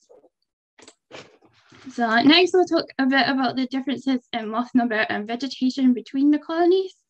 This plot on the left here is just showing you the total number of moths that I recorded and the day along the bottom here. Dunara is represented by the dark blue, Standing Stones is mid blue, and Ruven is the kind of lighter blue colour. As you can see, Dunara does support the largest number of moths, but there's a really interesting dip here. I tried to record, obviously it's quite hard on Mull, the weather is not predictable, but I tried to record my counts over kind of consecutive days of similar weather, and I tried to plan it so it was all on days of the same weather. But obviously, like, I can't record the weather very well, and the moths are extremely sensitive to temperature. So even though I had recorded the temperature and the kind of weather as being the same, there might have been some really subtle differences that caused this kind of drop in numbers here. So I thought that was quite an interesting result. And this little graphic on the right here is also just explaining differences in the vegetation and number of moths. So these little stars are the total number of moths that I called the mean number. So Dunara had 12, a mean number of 12, while Standing Stones and Ruven was only 7 each. The PC2 score here, that's from the axes that I explained, but essentially what that correlates to is the abundance of trefoil in time. So we can see that Dunara also supports a higher abundance of trefoil in time compared to both Standing Stones and Ruven. Even though the difference isn't that much, because these are vital resources, perhaps just a slight decline in these plants is enough to cause kind of the reduced number of moths that Standing Stones and Ruven. So what's the conservation implications of these results? So firstly, as I discussed, it really highlights the need to consider the requirements of different behaviours when you're planning conservation efforts. Obviously, you need to make sure that you're providing all the resources that the animal needs to kind of go about its daily life. A patchy habitat structure will really help to support these different behaviours. So having patches that are suitable for resting, suitable for nectaring, and suitable for mating is very important. As well, Dunara will make an ideal reference colony, and hopefully species on the edge will be able to set up monitoring soon, and we can use Dunara for that. Also, increasing the grazing at Standing Stones and Ruven. If you increase the grazing, it kind of reduces the height of the grass and it allows the other plants, which hopefully would be trefoil in time, it will allow them to grow and hopefully then boost the numbers of the moth. And lastly, I'd like to say a very big thank you to Tom, Mark, David, and Chris for all their help with the project. And I'm happy to take any questions. Thanks, Laura. It sounds like you had a really great time doing your field work. I'm very envious. I'm sure we'll all be booking our ferry tickets to Mull after the last 2 presentations to see these excellent species. Do I have any questions for Laura? Let me see. Clive says, do you know if there is any relationship with bracken cover? Bracken is definitely a problem for not just Glengoyne, but basically all the sites on Mull. Like, bracken is rampant everywhere, And obviously it's kind of shading out all the important plants to the moths. So definitely reducing the bracken would help boost the moth numbers as well, I think. It's just quite hard to clear it because obviously when the moths are on these really steep slopes, like you can't just go and cut it all down, you can't mow it. So it's quite hard to control. That's why people are using spraying for it sometimes, which not everyone agrees with, but it's kind of the only way to get rid of it. But yeah, bracken is definitely a problem. Sure. I have a question from Ian relating to your field work, and he says, what height above the ground do you take the temperature? So I just recorded the temperature from my phone.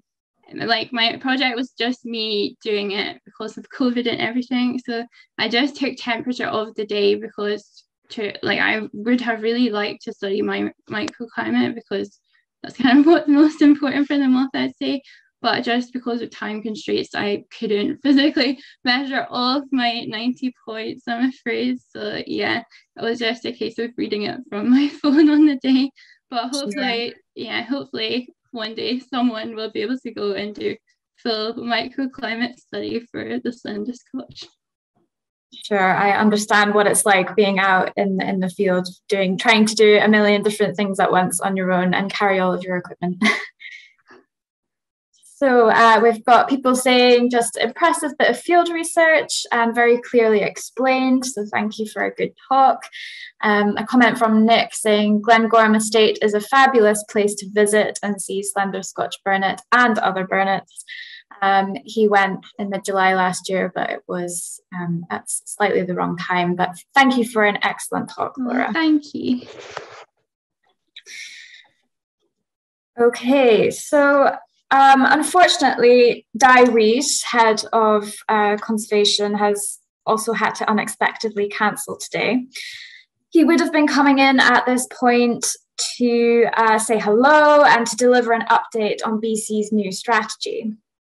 We're certainly entering a new phase of BC where things like engagement, improving diversity, tackling climate change, and of course, recovering threatened species of butterflies and moths are really at the heart of what we do. Our new 2026 strategy is essentially a roadmap which will help enable us to deliver on these goals. However, we absolutely recognise that we can't realise any of these ambitions without you. BC volunteers and branches are crucial to BC's work, and I'm really looking forward to working with you all on delivering the new strategy. Indeed, if you're a branch chair or a committee member, you've probably already noticed an increase in communications from us. We're working really hard to strengthen our relationship with branches and build trust.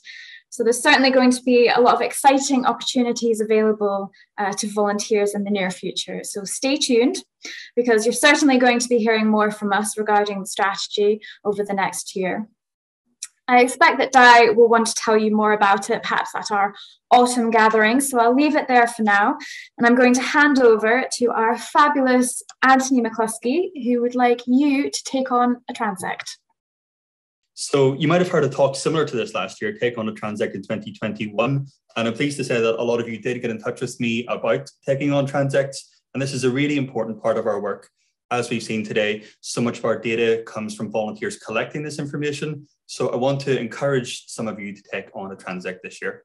Just to say that my work is through the Helping Hands for Butterflies project, which is supported by Nature Scott and the National Lottery Heritage Fund. And one of our biggest reports was the State of UK Butterflies 2015, and that used over 2,500 transect records, as well as looking at the wider countryside butterfly survey locations and lots of other casual records. And some of the really interesting information about this came out in 2020. And just next week or the week after, we're about to publish the 2021 results. But just so you can see how this information is put into use. And this is the results for Scotland. And if you just look at something like the orange tip, for example, the series trend, which goes over 22 years, showed that orange tips have increased fourfold in 22 years of monitoring in Scotland. Most of the rest of the white butterflies have increased too, but things like green veined white have stayed roughly the same. This is very often at odds with data we're getting from England and Wales, where many of these species are decreasing. So it shows that there is a north-south divide in many of these records. And it might also indicate that white butterflies are of less conservation concern for us, at least in Scotland. But then if you look at some of the brown butterflies, you can see different trends as well. For example, the wall butterfly has increased 6-fold in 22 years of monitoring. So you can see that circled there by over 600%. Speckled wood, small heath and ringlet are also on the rise. And in fact, small heath had its best year in 42 years of recording in 2020. So you can see that small heath seems to be doing quite well in Scotland, but doing very poorly down south. But then what's really concerning is that things like the grayling are decreasing very rapidly. The graylings have fallen by 90% in 31 years of monitoring. Now, unlike with the increases, with the decreases, they can only go to -100. So at -100, they will be completely extinct. So grayling populations in Scotland now are 10% of what they were 30 years ago. So this shows that monitoring is vital for us because it's an early warning system about species we need to take more concern about. Now, just to show you that all your records are important. So if you do something like casual recording through the I Record Butterflies app, where you're sending spreadsheets and things to recorders, those are really important, but we need monitoring as well, as we've seen the value of monitoring in all of the presentations today. These transects include the UK BMS, the UK Butterfly Monitoring Scheme, and the wider Countryside Butterfly Survey.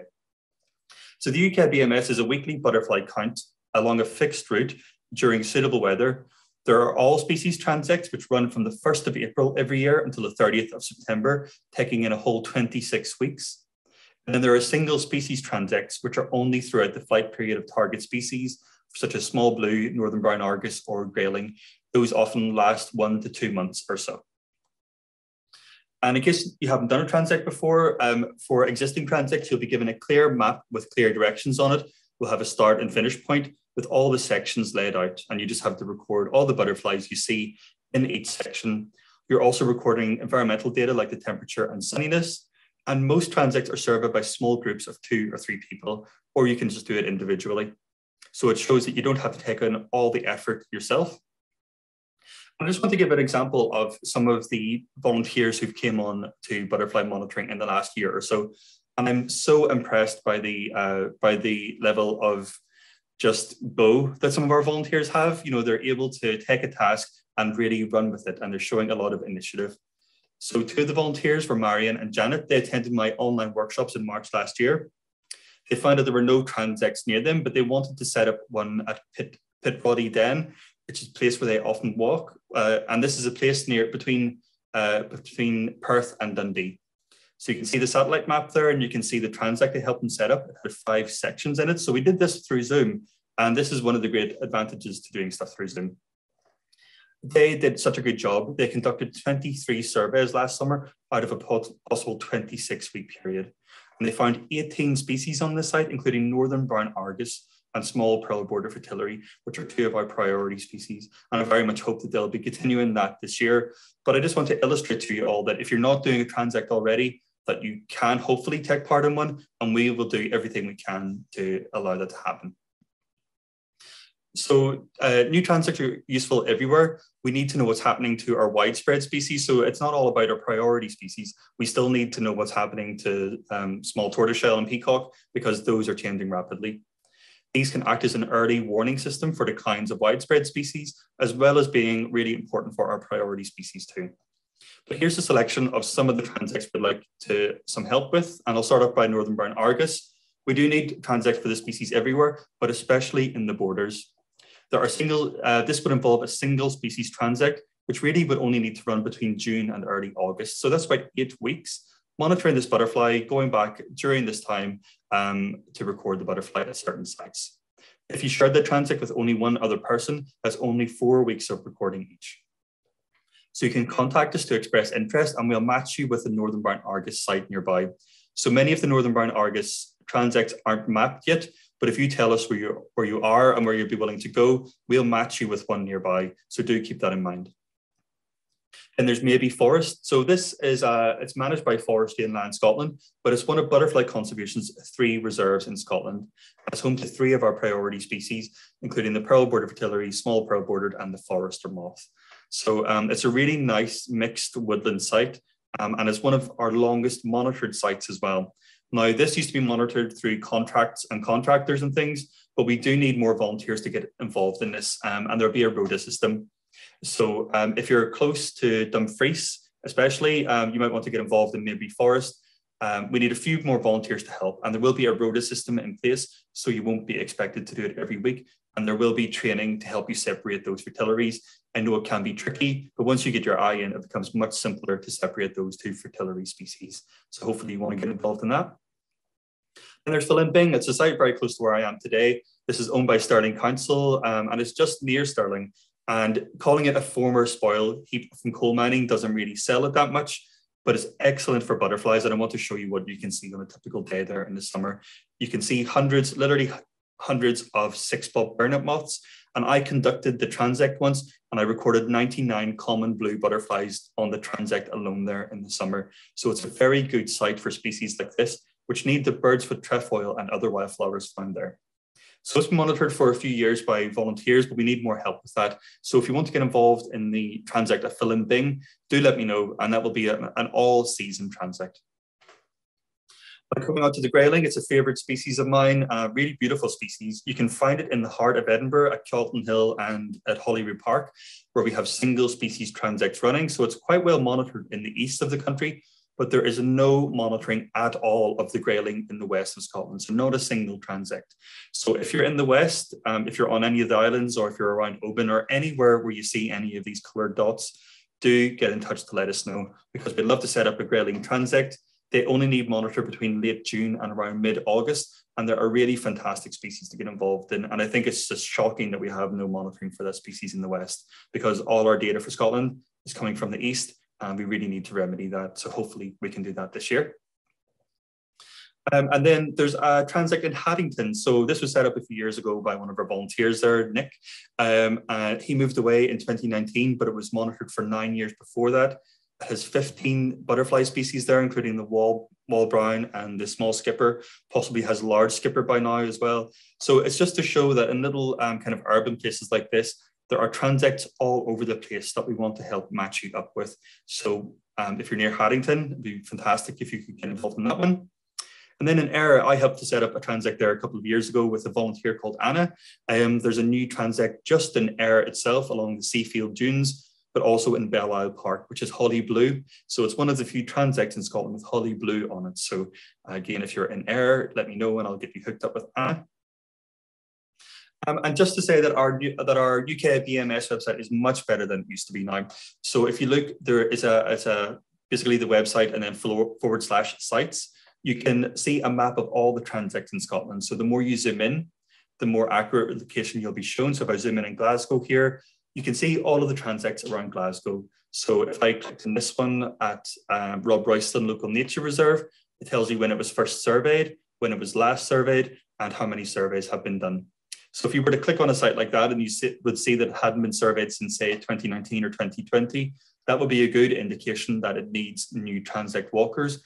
But even if it was walked last year, you might want to get in touch with us anyway, because that might be a site which was only surveyed a handful of times last year. So we can get you in touch with the person currently walking it, and hopefully between you both, you'll get close to 26 weeks of monitoring at it. Another example here, Kelvin Grove Park, you can see it was set up in 2012. Last surveyed in 2012. So it was only surveyed for 1 year, only 11 surveys done. That might be because it wasn't very good for butterflies, but we can have a good look at it and maybe get that one set up again. But we can also help you set up new transects around the city or anywhere that you're at. Just to come on, before I finish, I want to come on to a couple of new surveys coming on board. The Garden Butterfly Survey has been running for quite a while, but the website was recently relaunched and it's much, much easier to get involved now. So if you haven't done the Garden Butterfly Survey before, it only takes 1 count per month. And it's a really great way to see how those more widespread species are doing. So definitely have a look at the new website. And also want to say that the I Record Butterflies app is much better now as well. So it was relaunched last year. It looks much better. There's a lot more information in it now. You can do a lot more with it. And if you have a look at it today, you might also see some differences. So we've added some day flying moths, which are really fascinating to have a look at. So we've added a few dozen species of moth in it. You can also undertake what's called a timed count. So if you were at a site with a rare species like northern brown argus, you could undertake a timed count where basically every time you push the button on the screen, it takes a record of that species. So you could be walking through a site and every single time you see northern brown argus, press the button and it makes a record. That gives us a really great way of seeing exactly where these species are found. Just to say though, that version will be released to everybody within coming months. But if you sign up as a beta tester on the App Store or through Play Store, you will be given access to this early version of the app with more features on it. So you can have a look there. That's free to download and you can search for I Record Butterflies wherever you get apps. And just to say, I'm running some training soon. So transects are suitable for beginners and those with more experience. I'm running lots of workshops this month, supported by the National Lottery and by NatureScot. So in March, all of my workshops are on these are the dates here. So Saturday 19th, Sunday 20th, Wednesday 23rd, Sunday 27th, and Thursday the 31st. These are all online through Zoom. They last from 10 a.m. till noon, and you can register through the address here, but we will be sending a link out to everybody who attends today. So you will get a copy of that link and you can book on to some of the workshops, and hopefully I'll see some of you there. That will cover butterfly ID and how to monitor them through transects. So hopefully some of you are interested in that and you want to get more involved. So that's me. I'm going to stop sharing my screen and I can take any questions. Great. Thanks, Anthony. It's always great to hear what our volunteers have been up to. I'd like to fly my flag for grayling because that's my favourite butterfly. And I'd also like to add that no matter what your skill set is, if you would like to volunteer for BC, please do get in touch with Anthony because we're always looking for new people. And this might be a field-based role like a transect, but it could be engagement or admin related. So please do get in touch. There are a few comments in the chat box, a couple of people asking for help with their transects, so do check them out and see if they're near you. Dim Asher saying the recently established Carrick transect picks up grayling in southwest Scotland, so that's great news. Let's check out the Q&A box. Sarah is talking about how you manage a transect if you are going to go on a holiday, but this is something you can help with, isn't it, Anthony? We can help manage that.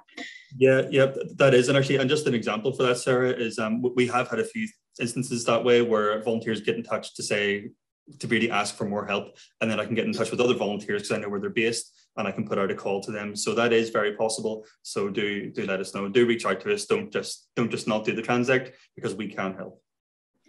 Great, there you have it. No excuse if you're going on holiday. David says, do you share data with the Garden Bird Survey, BTO? Yeah, it's the other way around, really, because so the BTO survey called the Garden Bird Survey or the Garden Wildlife Survey also allows you to record butterflies through that, and we do get that data, so it does come to us. So if you send in data there, it does come to our recorders. Excellent. And I think that is everything. So thank you very much, Anthony. That was a great presentation. And finally, we must be nearing the end because it's Tom Prescott here to tell you how you can help butterflies and moths this year. So what I want to do for the next 20 minutes is send you all away with something that you can do. So that I'm going to go through probably quite rapidly a number of activities where we're seeking volunteers to help.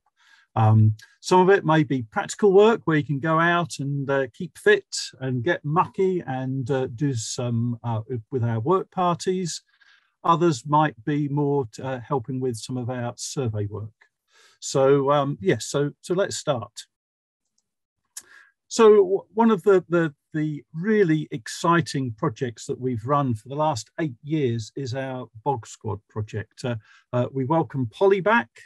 She started again in January, and the main aim of this project is to run work parties.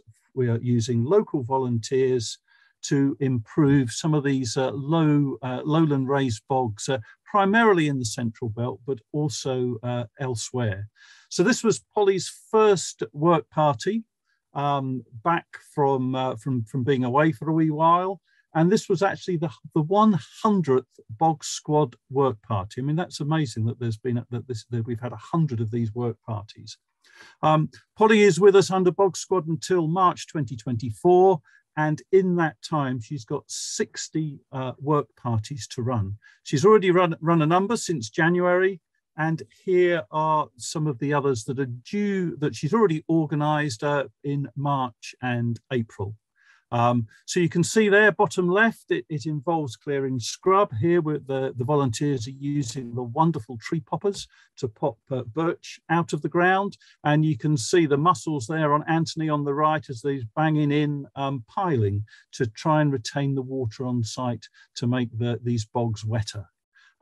So we've got activities there in Ayrshire, in Dumfries, and around Loch Leven. So please come along and help at these events. They're always really, really good fun. And you're also keeping fit at the same time and meeting like-minded people.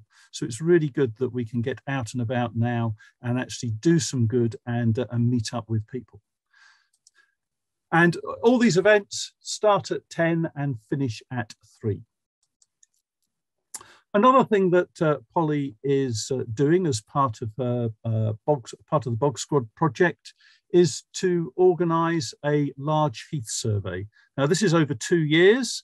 I think I probably showed almost an identical slide last year because we were hoping that we could start this survey last year, but unfortunately our funding for Bog Squad didn't come through until the end of the year, so we weren't able to run it. But we're now on track. So large heath is a bog specialist. The caterpillars feed on cotton grass. It's a butterfly that looks a little bit different where you are in Scotland. Down in the south here, you can see it has these lovely dark rings and with white spots, whereas further north, those dots are very much reduced and sometimes can be absent. So that this map here gives you a sort of indication of some of the lowland sites that we would like you to record, to see how large heath it is doing. Is it still at these sites? Hopefully we may also provide maps of where large heath is in the highlands and in some of the more upland areas, so that this can then become more of a sort of national survey over the 2 years. Now on to pearl-bordered fritillary. Because Jess was sadly unable to make it today, you're left with me to tell you a little bit about pearl-bordered fritillary and what we would like you to do. So this is a priority butterfly. It is fairly scarce and certainly threatened in the UK and particularly in down south, but also in Scotland. It's a spring butterfly. It's on the wing in an early year with us at the end of April, but certainly to me, I really think of it as a sort of middle of May to middle of June species. A really, really wonderful, colourful butterfly. This is where it's recorded. The red and coloured dots are where it was recorded between 2010 and 2014, but anything in blue was where it was recorded before that, but not in that time period. And if you look at that, you can see immediately how many sort of blue circles or blue crosses are coming through on the map. Now, some of these must almost certainly be genuine declines where the butterfly has probably gone extinct, but because of its habitat and it's quite remote and it's an early spring season, species, it is quite easy to miss pearl-bordered fritillary. You've really got to go and target where to look and at the right time of year. So what we're trying to do is to encourage people to go out and so that we have a far better picture of how pearl-bordered fritillary is in terms of its distribution in Scotland. So we're going to run a national survey. There'll be details eventually online. But the other issue that we have, particularly in Scotland, is identification, because there is the cousin of the pearl-bordered fritillary, the small pearl-bordered fritillary. And despite the name, the small pearl-bordered fritillary isn't necessarily smaller than the pearl-bordered fritillary. In general terms, female butterflies are usually bigger than the males because they have the eggs, their bodies are a bit bigger, a bit heavier, therefore they have slightly bigger wings to keep them afloat. And therefore, on average, a female small pearl-bordered fritillary is probably bigger than a male pearl-bordered fritillary. Small pearls are pretty scarce down south. We know certainly down in the southeast, they've almost become extinct. But they're luckily for us, because we still have these wonderful landscapes of semi-natural habitat, small pearl-bordered fritillary is still fairly widespread, and I would say certainly in the Highlands and Argyll, a common butterfly. So if we want you to go out and look for pearl-bordered fritillary, we have to ensure that you can identify them and tell the difference between pearl and small pearl. Small pearls are more common in Scotland because they prefer a damper habitat. Their caterpillars tend to feed on marsh violets. So you find them in woodland rides, you find them out on open moorland, in glades, you know, any sort of dampish habitat where there's marsh violet. And you can see from the distribution map on the right just how widespread it is in most of Scotland, although it's very scarce in the borders. But also you can see for England, central and southeast England, how it has sort of completely disappeared. So in terms of trying to identify the two, we have both species there. It can be very subtle, particularly on the upper side of the wings. But if you look at the right-hand butterfly, the small pearl-bordered fritillary, it has conveniently got a lovely number on it. You can see here 730, which I don't know what you'd say the number is on the pearl-bordered fritillary on the left, squiggle, squiggle, 0 perhaps.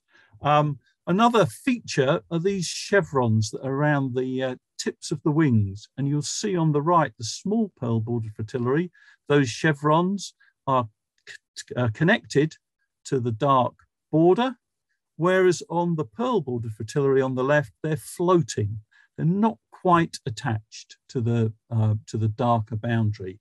Another feature that I use that can be difficult in the field, but can be fine on photographs, is this little dot here. If you see these markings that make up this wiggly band, if you look at the one that's nearest the edge of the wing, and then look in this rectangular cell here, you'll see that that dot is more or less in the center of that rectangle. That's for pearl-bordered fritillary. But if you see here, that same rectangle using that same smudge that's on the nearer the tip of the wing, that dot is not in the center. It's not here, it's towards the edge of the wing. And that is quite a good feature from photographs. It's far easier to identify them by looking at the undersides. Now that can be very difficult to see in the field. That's why I always recommend people take a butterfly net with them. But the differences are easier. So one difference is that there's a small dot in this cell on pearl bordered and a bigger dot on small pearl. There's only a couple of white cells in amongst all these sort of magnolia colored ones on the underside in the center of the wing. Whereas in small pearl, there's what, 4, 5, 6, and the boundary of the cells are a much thicker, blacker line. And finally, there's these chevrons that border the white pearls tend to be black in small pearl and tend to be brown in pearl. So there are a few subtle differences. The issue is that there's an overlap in their flight period.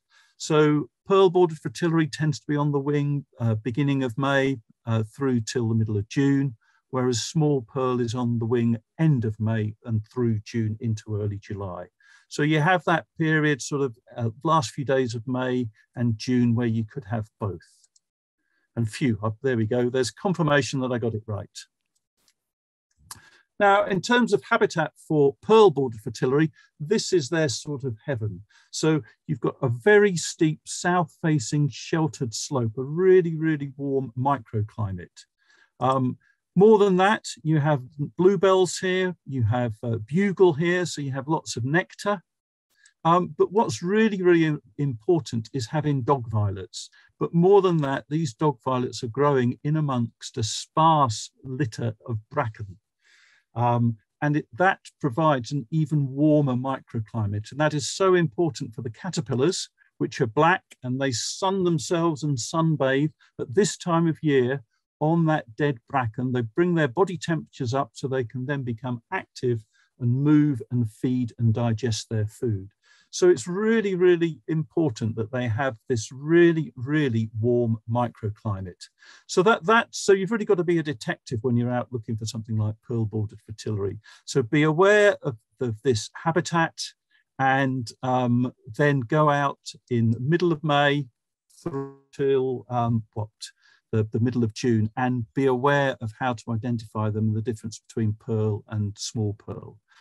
And a site like this, along the bottom where it'll be a little bit damper, or there might be the odd burn coming down, you'll have marsh violets, and therefore you often and regularly get both species at the same site. So the key things are south facing, ideally somewhere that's nice and sheltered.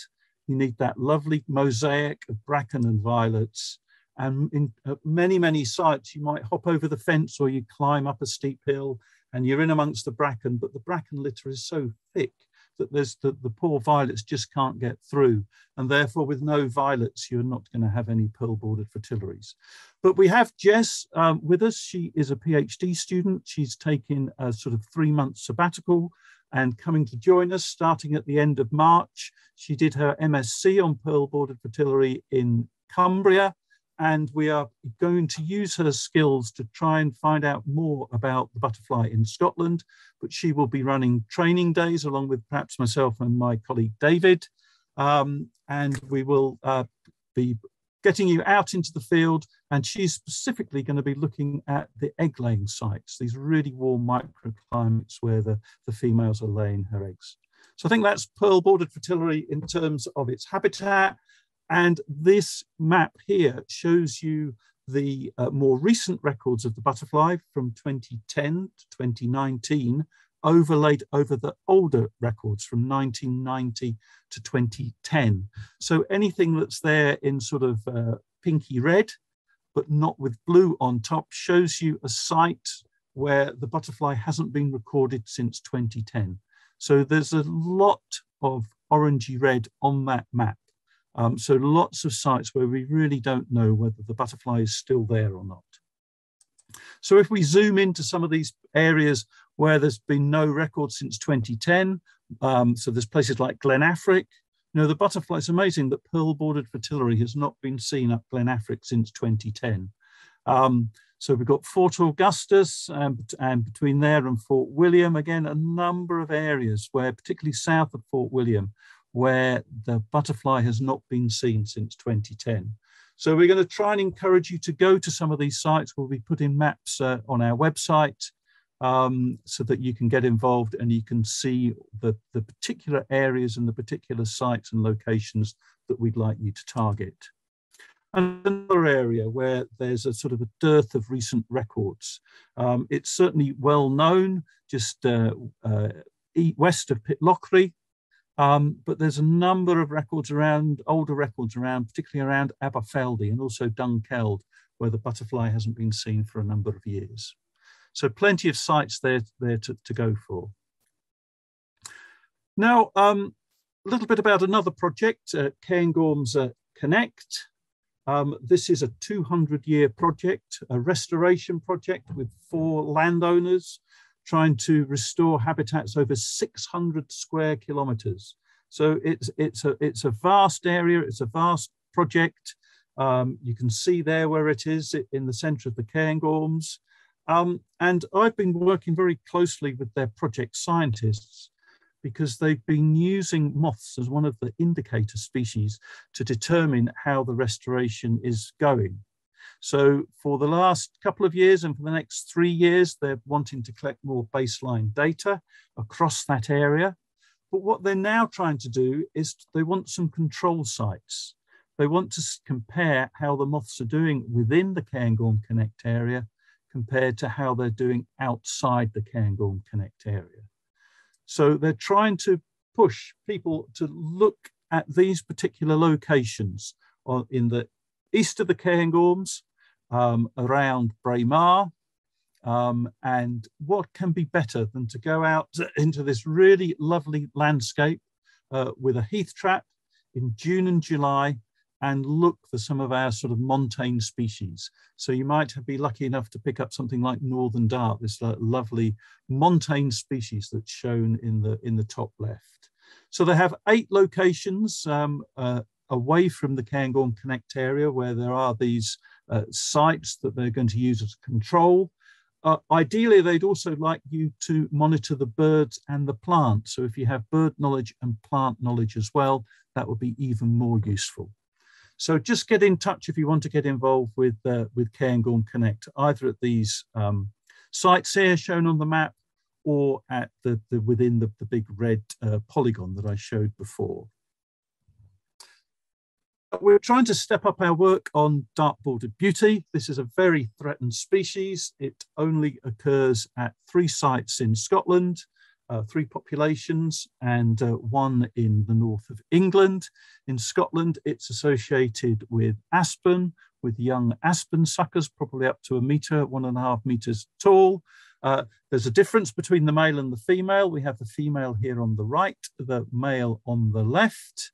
And we've put in a bid for Nature Scots Nature Restoration Fund. We've got past the expression of interest phase, and we're very hopeful that our application will be successful.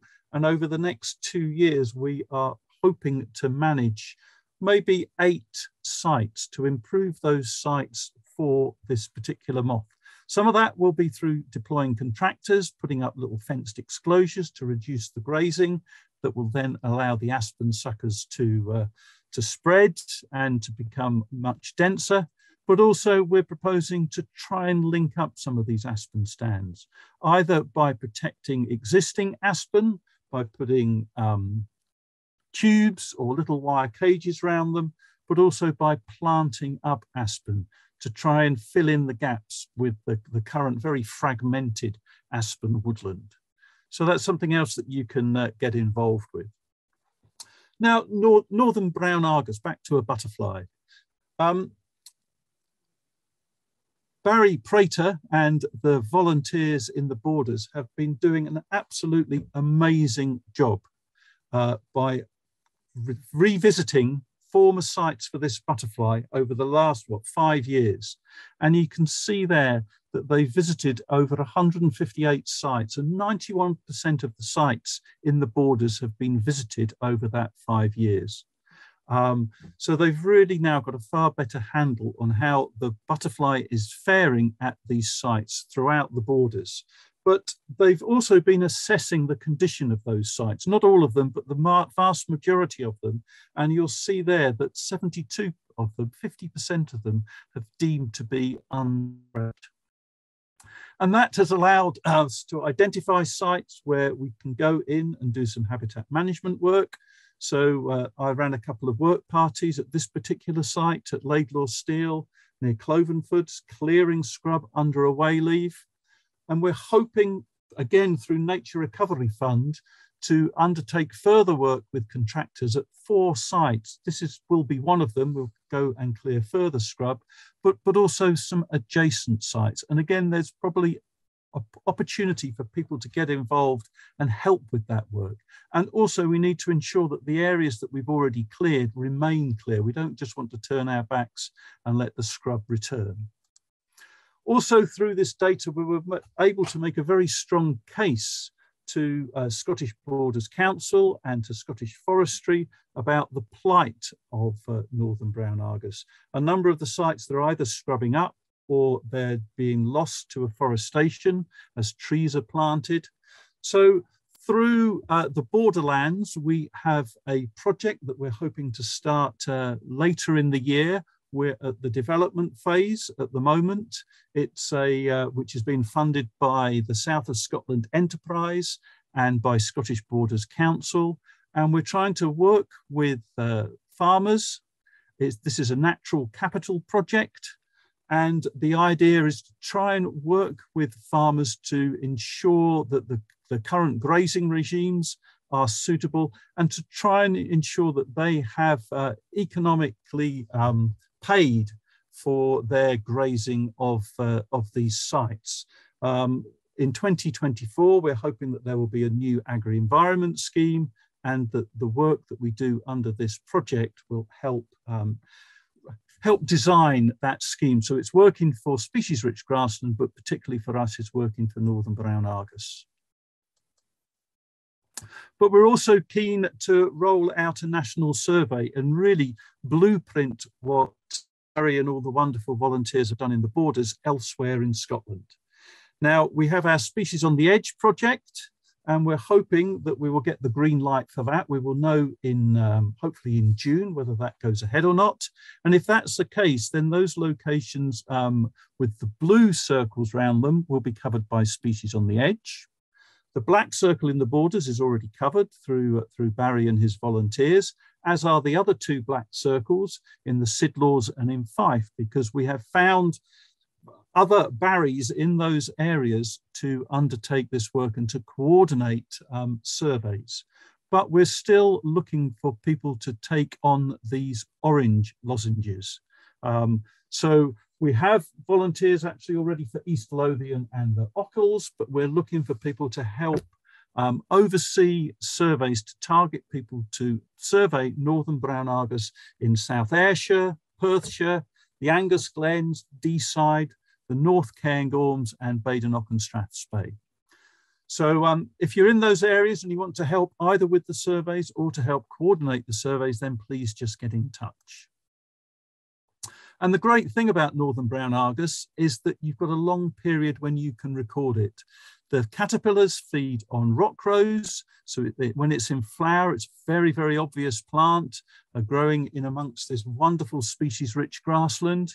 But you can also go out and look for the eggs. You can see here the single eggs. They look like mini fun-sized golf balls, usually laid singly on the top of the leaves of rock rose. Occasionally, the butterfly hasn't read the book, and you'll get two eggs laid on the same leaf. But you can also, once the egg has hatched, the caterpillar comes out of the egg by eating its way out of the egg, and it therefore leaves a wee crater behind, which will also stay on the leaf. And therefore, you can go out and look for these wee polos. So you have a long amount of time. You probably have from June through till the end of August to go out and either look for the butterfly or to look for the eggs, either unhatched ones or hatched ones. So you've got a long period of time to look. And of course, looking for the eggs, you can do it in any weather. So you can't even use that as an excuse. And these are some examples of some of the maps that were produced for the borders surveys. They were prioritized in terms of when the last records were, how suitable the terrain was, whether there were rock rose records from these sites, but no butterfly records. So this is what we envisage rolling out across the rest of Scotland for northern brown Argus. Now back to a moth, the Portland moth. One of the first goal of Butterfly Conservation's new corporate strategy is to halve the number of threatened species. And so that is 65 species that by 2026, we would have reduced the threat to them. There's a provisional list of 71 species that has now been produced, and Portland moth is on that list. There's 24 species in Scotland that are on the current provisional list that we will then be working on. But Portland moth is on there, and you can see why at a UK level, how it has declined. This is taken from the Atlas of Larger Moths, the black dots of where the moth was recorded post-2000, the yellow and the blue dots where there were former records. And you can see how many coloured dots there are compared to how many small black dots. So this species really, really is under threat. It's very, very coastal. We have quite a high proportion of the population in Scotland. And it's a large, lovely greeny brown moth associated primarily with sand dunes. There are also old records from the Spey where it's found on the lovely sort of shingles and the sandy islands in the Spey. And the key thing for this moth is that the caterpillars feed primarily on creeping willow, but it's feeding where that creeping willow is in a sandy substrate, because during the day, the caterpillars burrow down into the sand and hide away, and then they come out at night and feed on creeping willow.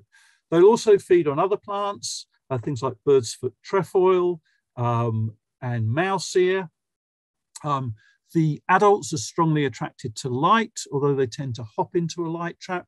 You don't necessarily need to go out at night with a trap. You can go out with your torch, because you'll find them feeding on heather, on the flowers of heather, on ragwort. You can go out with your sugar and your wine ropes and find them. Or you can look for these caterpillars during the day, because when they burrow down into the ground, they sort of leave behind a mini little sort of sandcastle, a mini sort of sandy molehill. And it's something that we've not really done in Scotland, is go out and look for these wonderful, colourful caterpillars by day, trying to find these little sandy mounds adjacent to creeping willow or perhaps other plants. So it's a species we're going to try and run some workshops on and try and encourage recording. These are some of the other species that make up the 24 in Scotland that we're hoping to work on. So we have Periclepsis cinctana, which only occurs on Tiree. We've called it the Tiree twist. So anybody going to Tiree, we really need you to go and look for this moth. It's the only place in the UK that it occurs. Patrick has been doing some monitoring of Carutis diana, the Afric twitcher that only occurs in Glen Afric, although we found one spinning up Glen Strathfarrar this year. Surely it must be far more widespread than that. For clearwings, Welsh clearwing, large red-belted clearwing, and the newly discovered white-barred clearwing in Scotland at Lochard, they're all priority species. So we're hoping to run workshops, training workshops online, and then actually meet out on site and look for these species with pheromones. And we're going to continue our work with Kentish Glory. We have landfill funding to do some management work at a site just north of Aviemore. And again, I'm sure that we'll be looking for volunteers to help with monitoring the moth there, but also actually with the management of some of the scrub there, because the site is slowly turning into woodland.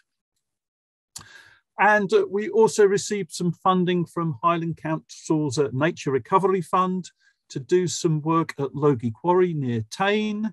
We'd run a couple of work parties there with the Highland branch, and you can see here the lovely happy volunteers having popped lots of birch and broom and pine, but we've now got money for contractors to go in and open up some of these areas.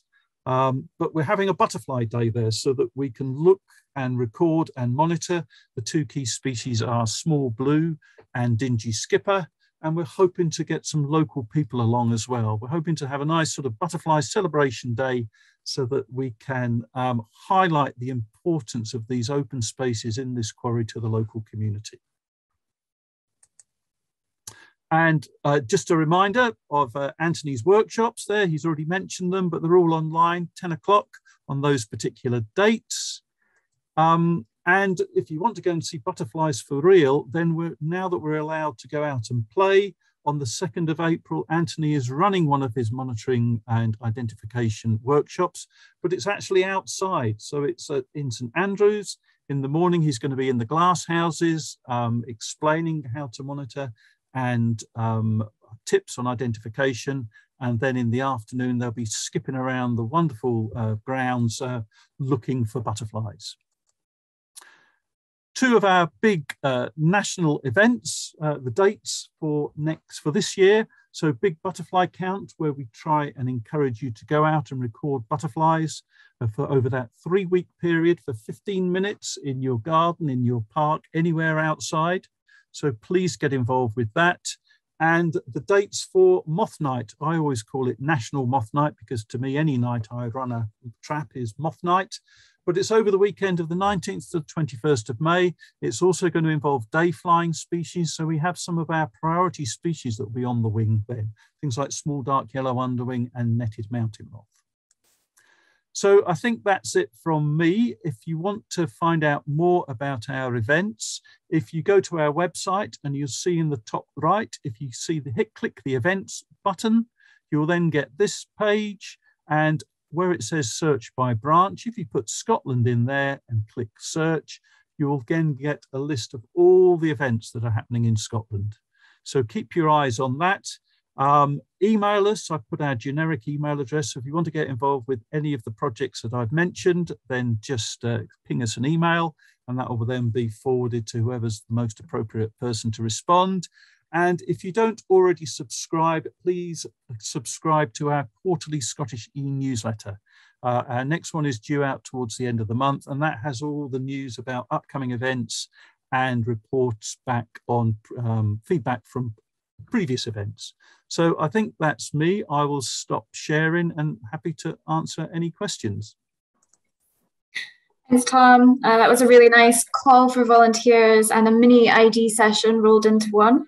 I really liked your photographs of very, very happy looking work party volunteers. I expect there might have been some cake involved in those ones.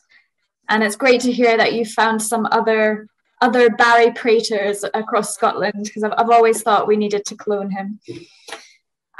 We're running over a little bit, but I've got time for one quick question from David Mello, who says, do you know about the large-scale aspen project based in Lochwinnock, Renfrewshire? I know a little bit about it because they came up to, or if it's the same project, they came up here to look at some of our aspen stands, and we had a meeting with the Highland Aspen Group when I was a member about propagating aspen. So I think. That's great. And I can't see any other questions, just lots of people saying thank you for a great conference and talks. I'm really glad everybody enjoyed it. I can tell everybody's feeling motivated from all of the chat that's been going on in the side here. So sadly, we've come to the end of our spring gathering now, and I'd like to extend a huge thanks to all of our speakers, moth handlers, and staff members behind the scenes who made today possible. As always, Anthony has been managing the webinar, and Shona, our office manager, always manages to put together a great lineup for us. So thank you to both of them. And of course, thank you to you as well for giving up your Saturday and asking lots of great questions. Don't worry if you asked a question which we didn't have time to answer, because we'll work through those and we'll send everything out shortly along with the link to the recording. I feel that today has been a really good balance between some very stark messages about climate change, but also some positive actions that you can start taking to help butterflies and moths. It's very easy to feel overwhelmed and to just talk about all the really nice things when we get together. So what we've heard today has been really important. And I hope you're all feeling enthused to make any small changes that you can to help. Certainly the windowsills in my house are all steadily becoming populated with seedlings, and I'm going to be going in the garden later and doing some more seed sowing this afternoon. I think making our gardens, windowsills and doorsteps as inviting as possible to pollinators is certainly something that we can all be thinking about right now and getting started on. So whatever you are going to be doing this Saturday, I hope you have a lovely weekend. Take care, and hopefully we'll see you again soon. Thank you.